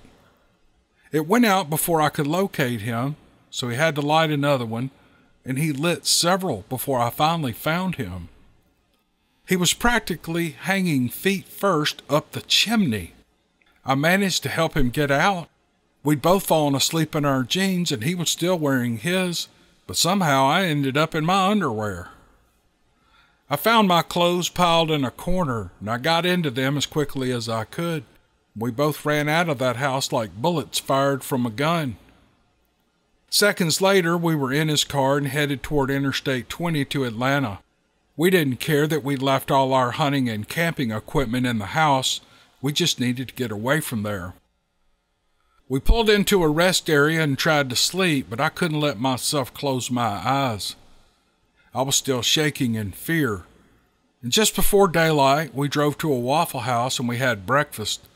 Bobby told me that a demon had dragged him out of his sleeping bag and was trying to drag him up the chimney. I described to him what I saw, and he said it could have been demons. This was 1974. There were 0 E.T. movies out at that time. No one that I knew ever talked about aliens or being abducted. Heck, we had no idea what had just happened to us. We just knew we weren't going back in that house in the dark. It was well after daylight when we went back to the house to retrieve our stuff. Bobby kept watch at the door while I ran inside and threw everything into one sleeping bag, and I ran back out. I tossed it all into the car and we hauled Bud out of there. The next afternoon, we went to the opposite side of the property and we hunted, but we were out of the woods and on our way back home before dark. I was at Bobby's house last week for a few days. He had never talked about this with his girls. 2 of them were there. They were completely shocked when we started telling the story. I don't really talk about it to anyone. A few people that I've told said we must have been stoned. Well, I've never had anything to do with drugs in my life. These days, I don't really care what people think of me. I'm old now, and my family believes me, and they're the ones who really matter in the end. I was heavy into racing in the mid-70s. I'd been asked to tune a flat-bottom circle boat in the SK class. They were headed to the World Championships to defend their #1 title of the previous year. I was asked to come along by my friend Dan, the guy who built the engine, to work on the tuning and the fuel. As usual with racing parts, people, and shops, nothing ever lines up to get you on your way to the races on time. To make matters worse, we had a 7 a.m. Saturday morning tech time to meet. That was almost 6 hours away. On Friday night, we found ourselves starting the new motor for the first time at 11 p.m. We set the timing, jumped in Dan's Silverado crew cab, and lit out for Phoenix from Santa Ana, California, with 6 hours to get there and sleep a bit before tech inspection while towing a flat-bottom race boat with a monstrous motor in it. Since I was the only coffee drinker in the bunch, I had guzzled a gallon in the course of prepping the motor that night. It was decided that I would drive the first leg to Phoenix. Everybody else would sleep until it was their time to get behind the wheel. I asked Dan how fast he wanted me to tow with his truck. He and the boat owner debated and then told me that 90 miles per hour would be fine. The truck had a 500 cubic inch big block in it. Apparently, gas mileage wasn't a concern. When I cleared the inner city freeways, I took it to 90 and I set the cruise control. We made it to Palm Springs by 12:15 a.m. That was fast considering we were towing a heavy load through a mountain pass. At the other end of Palm Springs is Chirocco Summit, a 19-mile-long 6% grade, usually strewn with big rigs in the right lane plugging along at 40 miles an hour. This night there weren't many, and I was able to slalom my way around them at 70 to 80 miles per hour. There was no worry of anyone in the truck complaining, as they had all fallen asleep within 10 minutes of leaving home base, including my shotgun keep-me-awake guy, Bobby. He was in full drool mode, slumped against the door. I was still amped up on caffeine, so I decided to roll on past the first leg until someone became coherent and took the wheel from me. As we passed the top of the grade, it was a downhill run for 20 miles to Desert Center, which has only a cafe and some vacant buildings. Highway 10 is one desolate stretch of road. The occasional semi-rig we passed was the only sign of life. In my usual watch the sky mode, I noticed a bright green star out past the mountaintops on my right, about 7 miles away. I didn't think much of it, and I didn't watch it for very long. But 10 minutes later, I looked back, and I saw that it was still directly out the passenger window, not moving behind where I had first seen it. That was strange, and I kept my eye on the green light. There were no aircraft running lights or strobes, and it kept pace with the truck as I traveled. I realized it was no longer on the other side of the mountaintops. It was on my side, and the mountains were behind it. It was now clearly pacing the truck a quarter-mile away. I slowed down to 60, and it slowed down, and when I sped up, it sped up. All I could make out was this bright green glowing object. There was no discernible shape. I shoved Bobby to wake him up. What? Where are we? He asked. I pointed out the window and I said, "Never mind that. Look at that thing." Just as he began to turn his head, this thing made a left turn and it came blazing straight at the truck. "What the hell?" Bobby yelled. It was coming right at the truck, and I braced myself for impact. I slowed, and I held the wheel tight. And then it was by so fast that I pulled my foot off the accelerator and hadn't been able to put on the brake before it had disappeared to our left. This happened in less than a second, almost instantaneously. I fully expected a vortex turbulence to blast the truck at any moment, but none ever came. How it missed the truck, we had no idea. This thing was going at least 1,000 miles per hour if it was going 1. It literally looked like a 75-foot diameter green blur as it passed the front of the truck, and the backseat boys never even woke up. Bobby and I rode in silence for a mile or two, and he finally said, "Are we going to tell the other guys about this?" "Hell to the no," I said. "They're going to think we're crazy or full of it." He agreed, and in 10 minutes, he was sound asleep again. Me, on the other hand, I was adrenaline amped to the bejesus belt.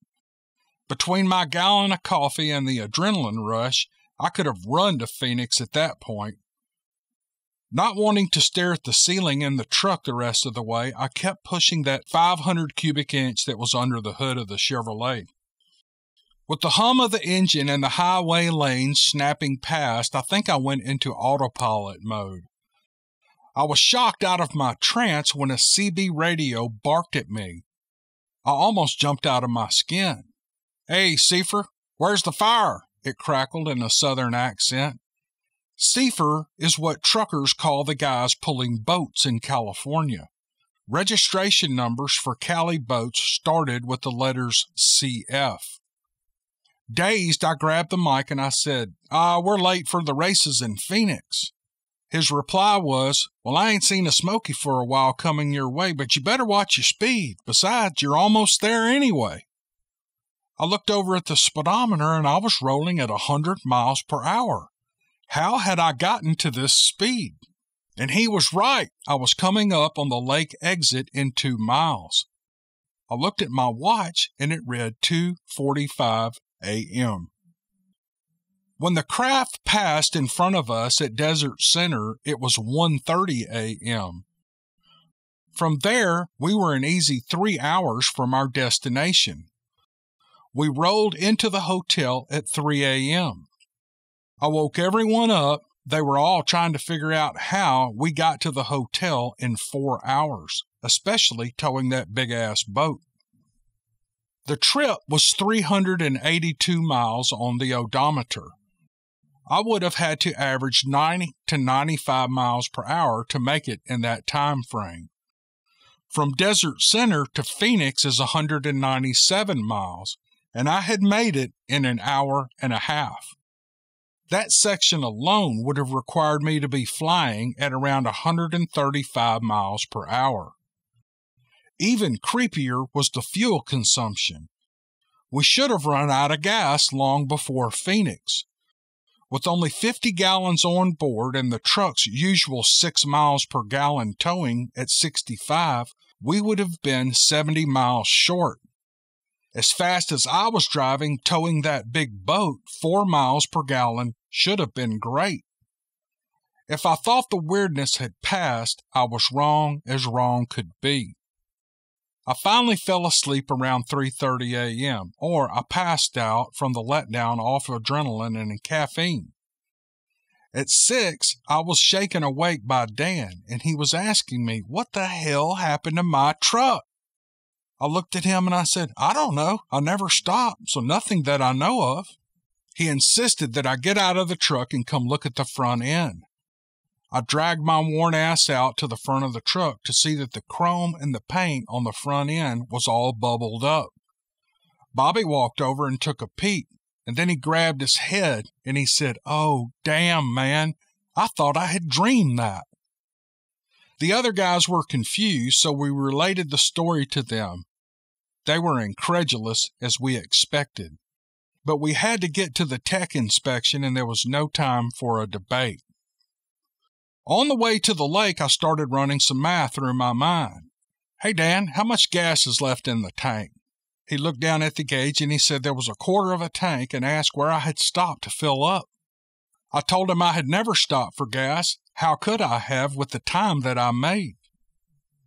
We finished our day, and the boat ran fine, and not much was said until dinner on Sunday night in Buckeye, Arizona. Dan, being an engine builder, was no slouch at math and had been doing his own calculations. It was at dinner that night that we decided that we would never speak of the trip's details again. When we had to stop for fuel on the way back, despite having filled up in Phoenix, we all looked at each other and we shook our heads.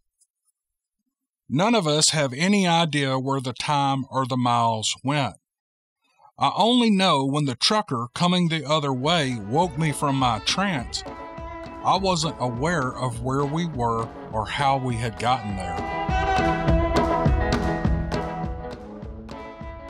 All right, the writer wants to be anonymous. It's about Bigfoot, and they're all true. They all claim they're true, and I don't doubt them a bit. My father passed away in 2004. He was a Vietnam veteran who wasn't scared of anything. But in the early 1970s, something happened that terrified him. It was a fall afternoon in the small town of Birdseye, Indiana. My father was squirrel hunting on my mother's family property. He used the opportunity to scout the land for signs of deer for the upcoming season. It was a nice autumn day, and Dad wasn't in a hurry to get anywhere. He was enjoying being in the woods and surrounded by nature. As he made his way through the forest, he came across what he believed were some animal bones. He took a minute to look at them, but he wasn't all that interested, so he moved on. He hadn't gone much farther when he came across some more bones. And he moved on and he found more, and the deeper he moved into the woods, the more bones he came across. That was when he noticed a trail of bones leading up the hill. And all these remains lying around was odd, and Dad was the curious type. He decided to follow the trail of bones, and as he made his way up the hill, he noticed that the bones seemed to be getting bigger. Some of them almost looked human. Now, Dad was a medic in the Marines. He was familiar with human bones. About halfway up the hill, he started smelling something pungent. If he was a medic in the Marines, he was a Navy corpsman, by the way. Just a heads up, my son was in the Marine Corps and I learned all this stuff. Back to the story. At the top of the hill, he found a cave, and all around it were more bones of all shapes and sizes. And when he approached the mouth of the cave, the odor got so strong it nearly overpowered him. The smell burned his eyes, and he fought back the need to vomit as he looked into the black opening, and a pair of red eyes stared back at him. He jumped backwards in shock at the glowing eyes that were easily 7 feet off the ground. An instinct kicked in, and he emptied both barrels of his shotgun into the mouth of the cave. But even as the shells were spent, he was turning and heading back down the hill at breakneck speed. He didn't wait to see if he'd hit anything or if he'd just made it angry. He got out of there. My father was never an animated man. He believed in getting right to the point. He kept a poker face at all times. But when he told this story, I could see the fear in his eyes, and I could hear it in his voice. Years later, when I was 13, Dad and I were squirrel hunting on my uncle's place in Tazewell, Indiana. Like always, while we were there, we were scouting for deer trails and scrapes and rubs. It was a hot day in the middle of a dry spell, and Dad decided we'd follow a creek bed that wasn't more than a few water puddles here and there.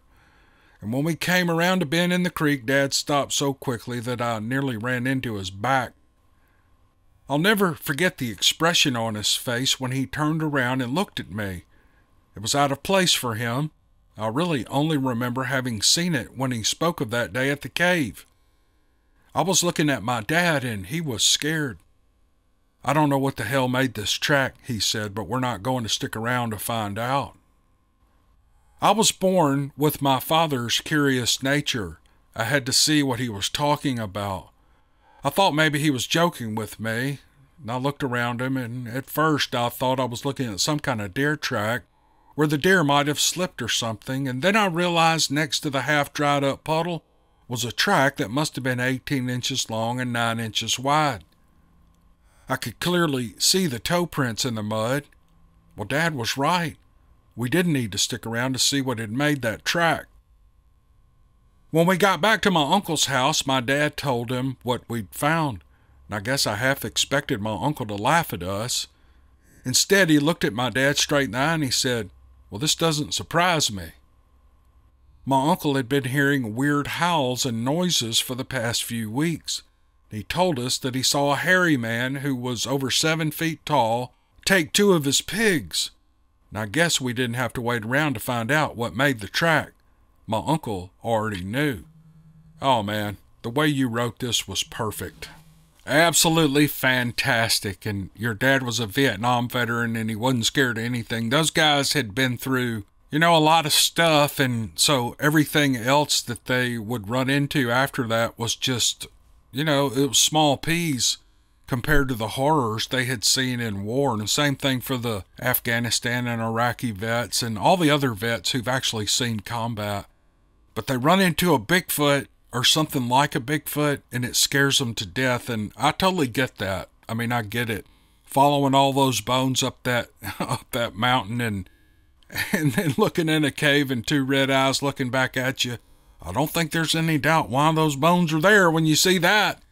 And I would have shot into that cave too, but this was a great story and I appreciate it. It's a good little legacy to leave your dad. It's an interesting story that he shared with you and it'll be in a podcast for a long time. All right, brother, thanks for the story.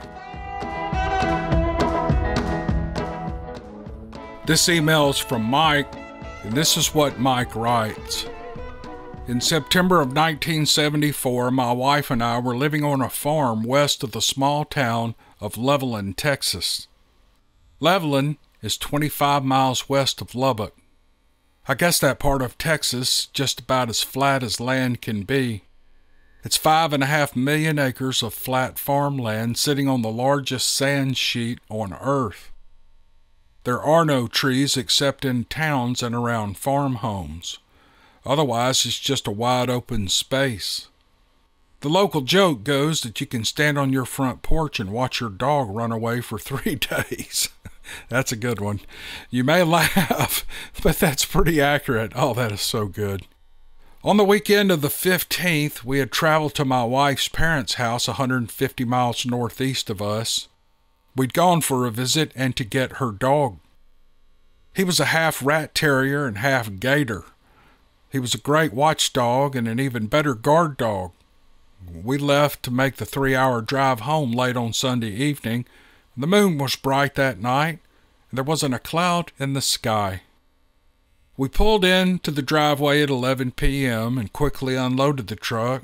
We showered and we went to bed with Gator Dog curled up on my jeans.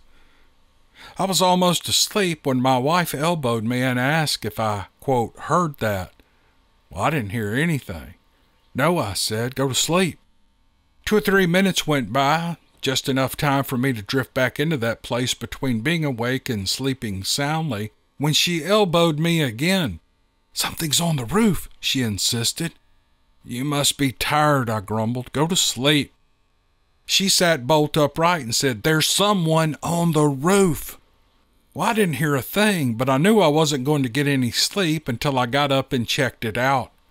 I walked out to the living room and mumbled to myself, and that's when I heard it. Someone was walking across our roof. It sounded like size 12 boots up there stomping around and crisscrossing the roof from front to back. I swallowed my panic and turned around to go back to the bedroom, and I found my wife standing right behind me. And after I took another big gulp of panic, I knew I had to do something. But what? I put my boots on and grabbed my shotgun, and I took a long, hard look at Gator Dog, who was sleeping soundly. The shotgun was all I had, so it was going to have to do. We went to the back door and listened. The footsteps continued back and forth across the roof, from one end of the house to the other. Whatever it was huge, and it definitely was not trying to hide its presence. When the steps got just above the door we were standing at, it turned and walked back to the other side of the house, and I used the opportunity to sprint out of the door with my gun in my hand. I hugged the side of the house, and I listened intently until I heard it directly overhead. And when it turned, my blood ran cold. I heard the rough surface of the shingles rub as it turned. It ground the asphalt as if it was wearing leather soles of a boot. I thought for a minute I was going to pass out. As it walked back over to the crown of the roof, I bolted for the other side of my truck that was parked close by. And from there, I could see the entire roof, and I could see the roof jiggle as it stepped. We could both hear it clearly. Gator Dog snored in his sleep. When it walked back to the side of the house, I could see the roof shake, and I heard everything, but nothing was there. I motioned for my wife to come out. Timidly, she stepped outside, and we both looked and listened for 15 minutes as it continued, and not once did we see anything. Gator Dog got a good night's sleep. We finally went back inside, and my wife went to bed, and I sat in my chair with my gun in my hand until dawn. The marching continued on until daylight. I became a praying man that night, and I still am to this day. My wife went to work, and I went to get my farming done. The elderly gentleman I was working for came out and noticed I was having a hard day.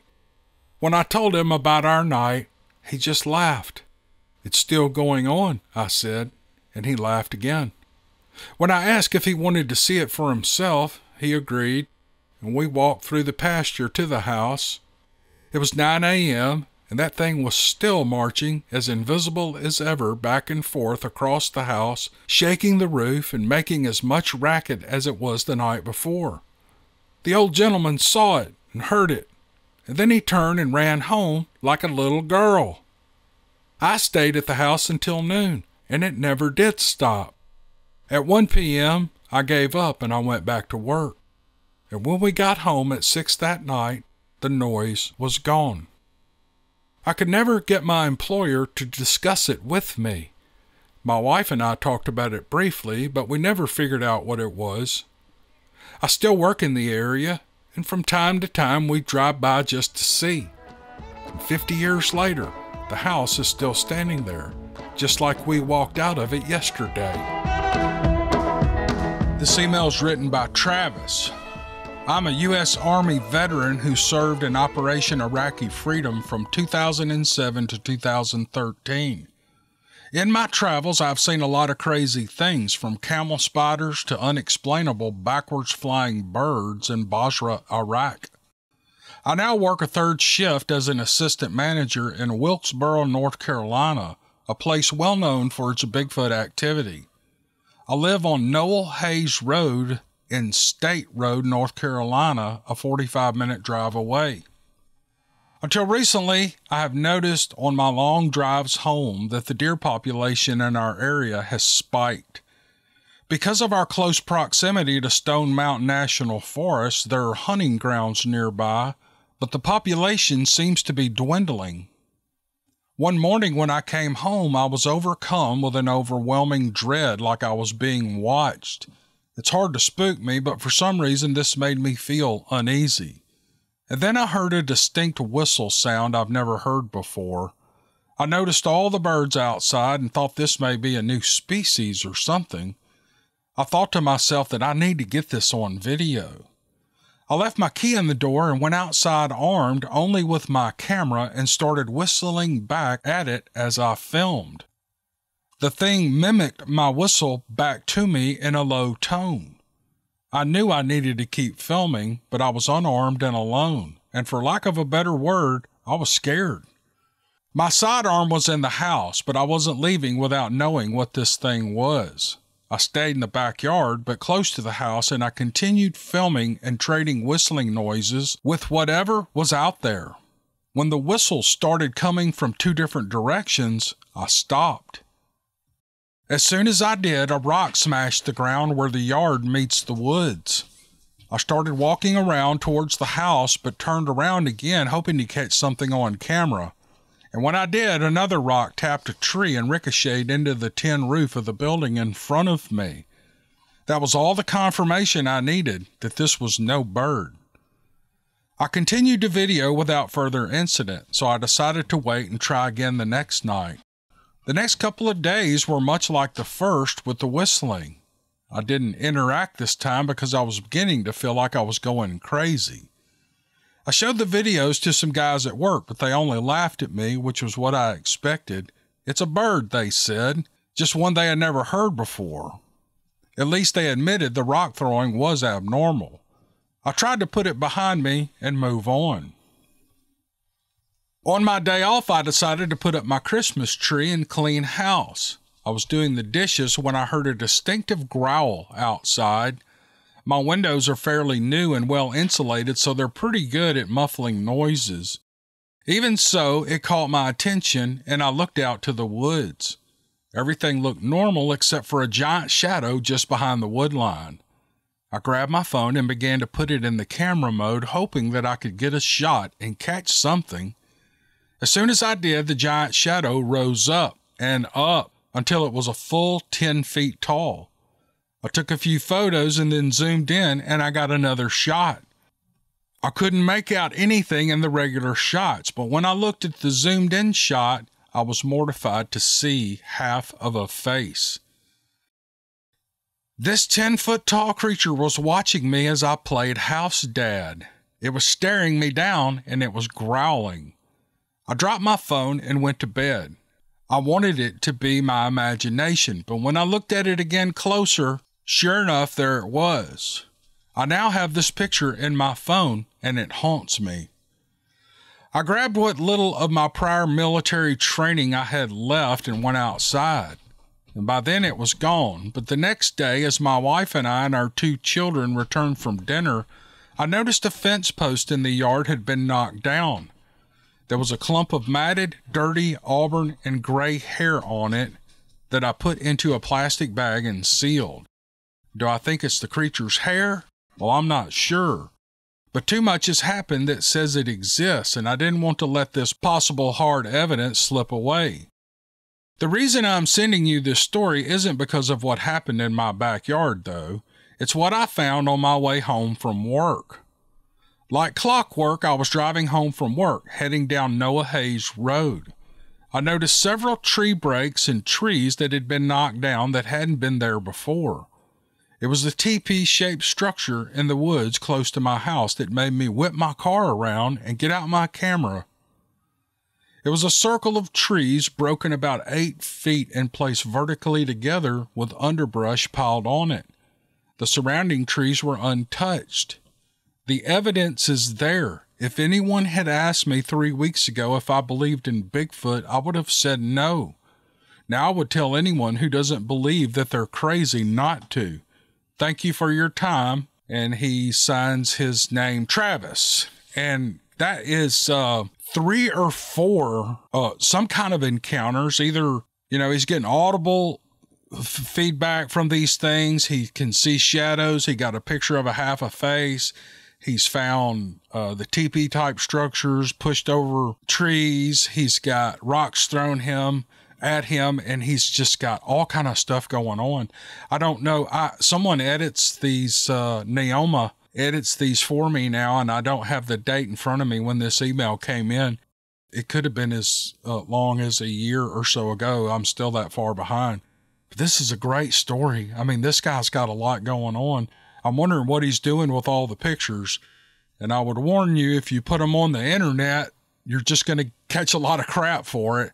So I would say keep those to yourself. You're probably not going to further the cause or the evidence of Bigfoot any more than this story. People are going to shoot down your pictures and debunk everything, but you know what you've got. You know what you've got on your phone, and you say it still haunts you. But this is great stuff. Great stuff, Travis. Thanks for sending it, buddy. Here's an email from Stacy. I got this email back in November of 2019. You can see how far I'm reaching back and getting them. This is a great story. I've never read anything like this, and I'm always so glad to get these that aren't, they're just, some of them are different. This is one of those different ones, and I think you'll find it interesting. She writes, I'm a Bigfoot believer, and I've read countless stories and have seen almost every photo or video documented on the internet. In 2007, I'd been studying encounter stories for a year, and I'd heard of several in the Adirondack Mountains. It wasn't that far from where I live, so I convinced my best friend to take a hiking trip with me in search of Bigfoot. We were both in our 20s at the time and looking for adventure. Within a few weeks, we made our plans, purchased our supplies, and loaded our backpacks, and we were on our way. We'd picked a remote hiking trail and headed out.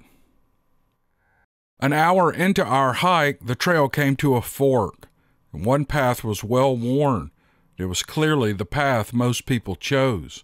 The other path was overgrown and grassy. Which way should we go? My friend asked. And I pointed to the overgrown path and I said, let's go that way for sure. I knew if I wanted to have an encounter of any kind, I would have to choose the path less traveled. We hiked a long way before we reached a point where we could take a rest. My friend immediately noticed that there was no sound in the forest.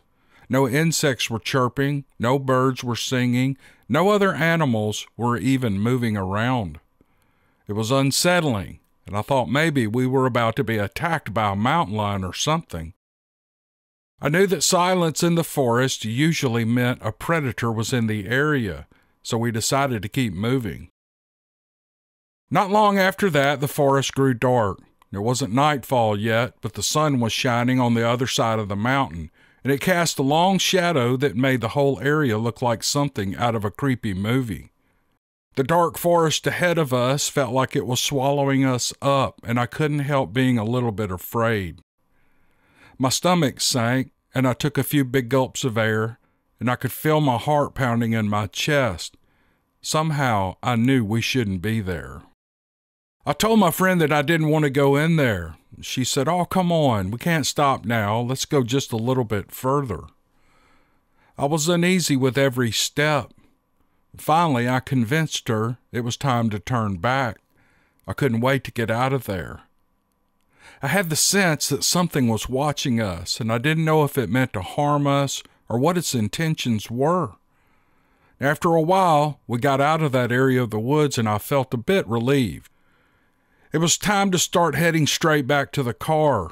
The woods had fallen darker, and I did not want to be lost out there after the sun went down. We were still 2 hours from the car, We picked up the pace. As we walked back, I admit that I felt a bit disappointed that we didn't have an encounter with the creature, and that thought didn't last for long. 5 minutes later, we heard a loud popping sound of a boulder hitting another rock as it landed on the ground, and then it rolled 20 yards before coming to a stop. It had come from our left and behind us.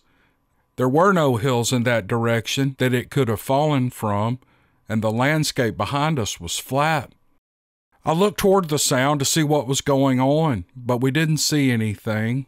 But all of a sudden I was excited, and it gripped me as I realized that something had to have thrown it. Maybe we had contact finally. This is what I had come for. I wasn't scared at this point. Suddenly I was thrilled. I picked up a handful of small rocks and I threw them back into the woods in an effort to communicate with whatever had thrown the boulder. We slowly moved down the trail, looking into the woods, hoping to see this thing. And a handful of small rocks soared through the air and landed behind us. We stopped and smiled. This was it. I picked up more rocks and I gently threw them in the forest, and we waited. And then more rocks came flying back to us. I couldn't believe this was happening. I was growing more excited by the minute. For the next 45 minutes, we walked the trail, tossing rocks into the woods, and back and forth it went.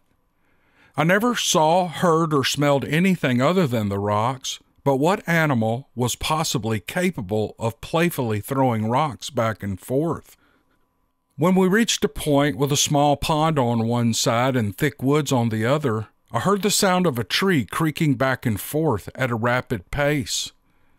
I'm not a stranger to the woods. I grew up in the country and I spent most of my days playing and walking out there.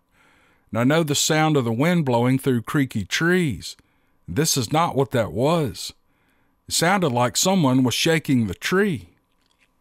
My friend was now afraid, but I became more curious, and I begged her to let me inspect the sound a little closer. Against her better judgment, I stepped off the marked path and into the woods. That was my first mistake. My intuition was telling me not to go any further. The energy in the area was heavy and thick, and it took everything I had to move my legs forward. I looked down at my arms and the hair was standing straight up. I should have turned back right then, but I didn't. I picked up a large rock and I threw it as far into the woods as I could. I had a good throwing arm and I sent it as deep into the darkness as it would go. The tree continued to shake. One last rock, I thought. I'll just throw one last rock. Well, that was my second mistake, and it almost cost me my life. My friend walked up behind me with a rock in each hand. We must have looked like a couple of idiots creeping through the woods with those rocks. And I cranked my arm back and I began to throw. And upon my release, a rock the size of a softball came buzzing past my head at incredible speed, and it missed me by half an inch. I felt the wind off of it as it hummed by. Then it hit a tree behind us and it landed on the trail. I turned to my friend in shock, and I was hoping she was playing a joke on me. And all I could see was the fear in her eyes as she held up both of those rocks in her hands. She said, "I brought one for you and me, but we didn't throw them." "Let's get out of here," we both said at the same time. Somehow, unintentionally, we had made this creature angry, and if that rock had hit me, it would have killed me. If it was a person who'd thrown it, they would have had to be close enough that I would have seen them. We started beating feet out of the woods while more rocks were thrown at us, but this time it wasn't playful, and they weren't small rocks. They were being thrown directly at us. And for the next 40 minutes, as we headed out of the trail as fast as we could, we had to take cover several times from the rocks being flung at us. We were lucky the rocks hit the leaves as they flew through the air and gave us a split-second warning that they were coming. Again and again we had to duck to avoid being hit. These rocks kept coming at us until we were a half mile out of the trail. They were making sure that we were leaving. I should have never thrown that rock. It was a stupid move on my part. You know the old saying, it's all fun and games until someone loses an eye, right? There is no doubt in my mind that I was interacting with a Bigfoot that day. And this is one of my favorite stories to tell those friends who won't laugh at me, and now I'm sharing it with you all. Thank you. Well, Stacy, thank you. Good grief, man, what a story. I was reading this earlier, and then as I narrated it here, I was thinking, you know, I would do the same thing. I would throw rocks back at it. Not to try to hit it or hurt it or anything, but if someone's throwing rocks, you know, heck, throw them back. Kind of takes you back to your childhood when you had dirt clod fights and rock fights and snowball fights. There's no way to know that you're going to hack this Bigfoot off. You really didn't know if it was a Bigfoot or not at first. And here we go throwing rocks back at each other. Anyway, I don't know. You did exactly what I would have done. So I wouldn't beat yourself up over that. But you did say you love telling this story. And you did come out of that whole experience with a great story. And now you've shared it with us, and we're all so appreciative. So thanks, Stacy, and sorry it took so long to get to this, but I'm getting to them all. All right, let's go to another one.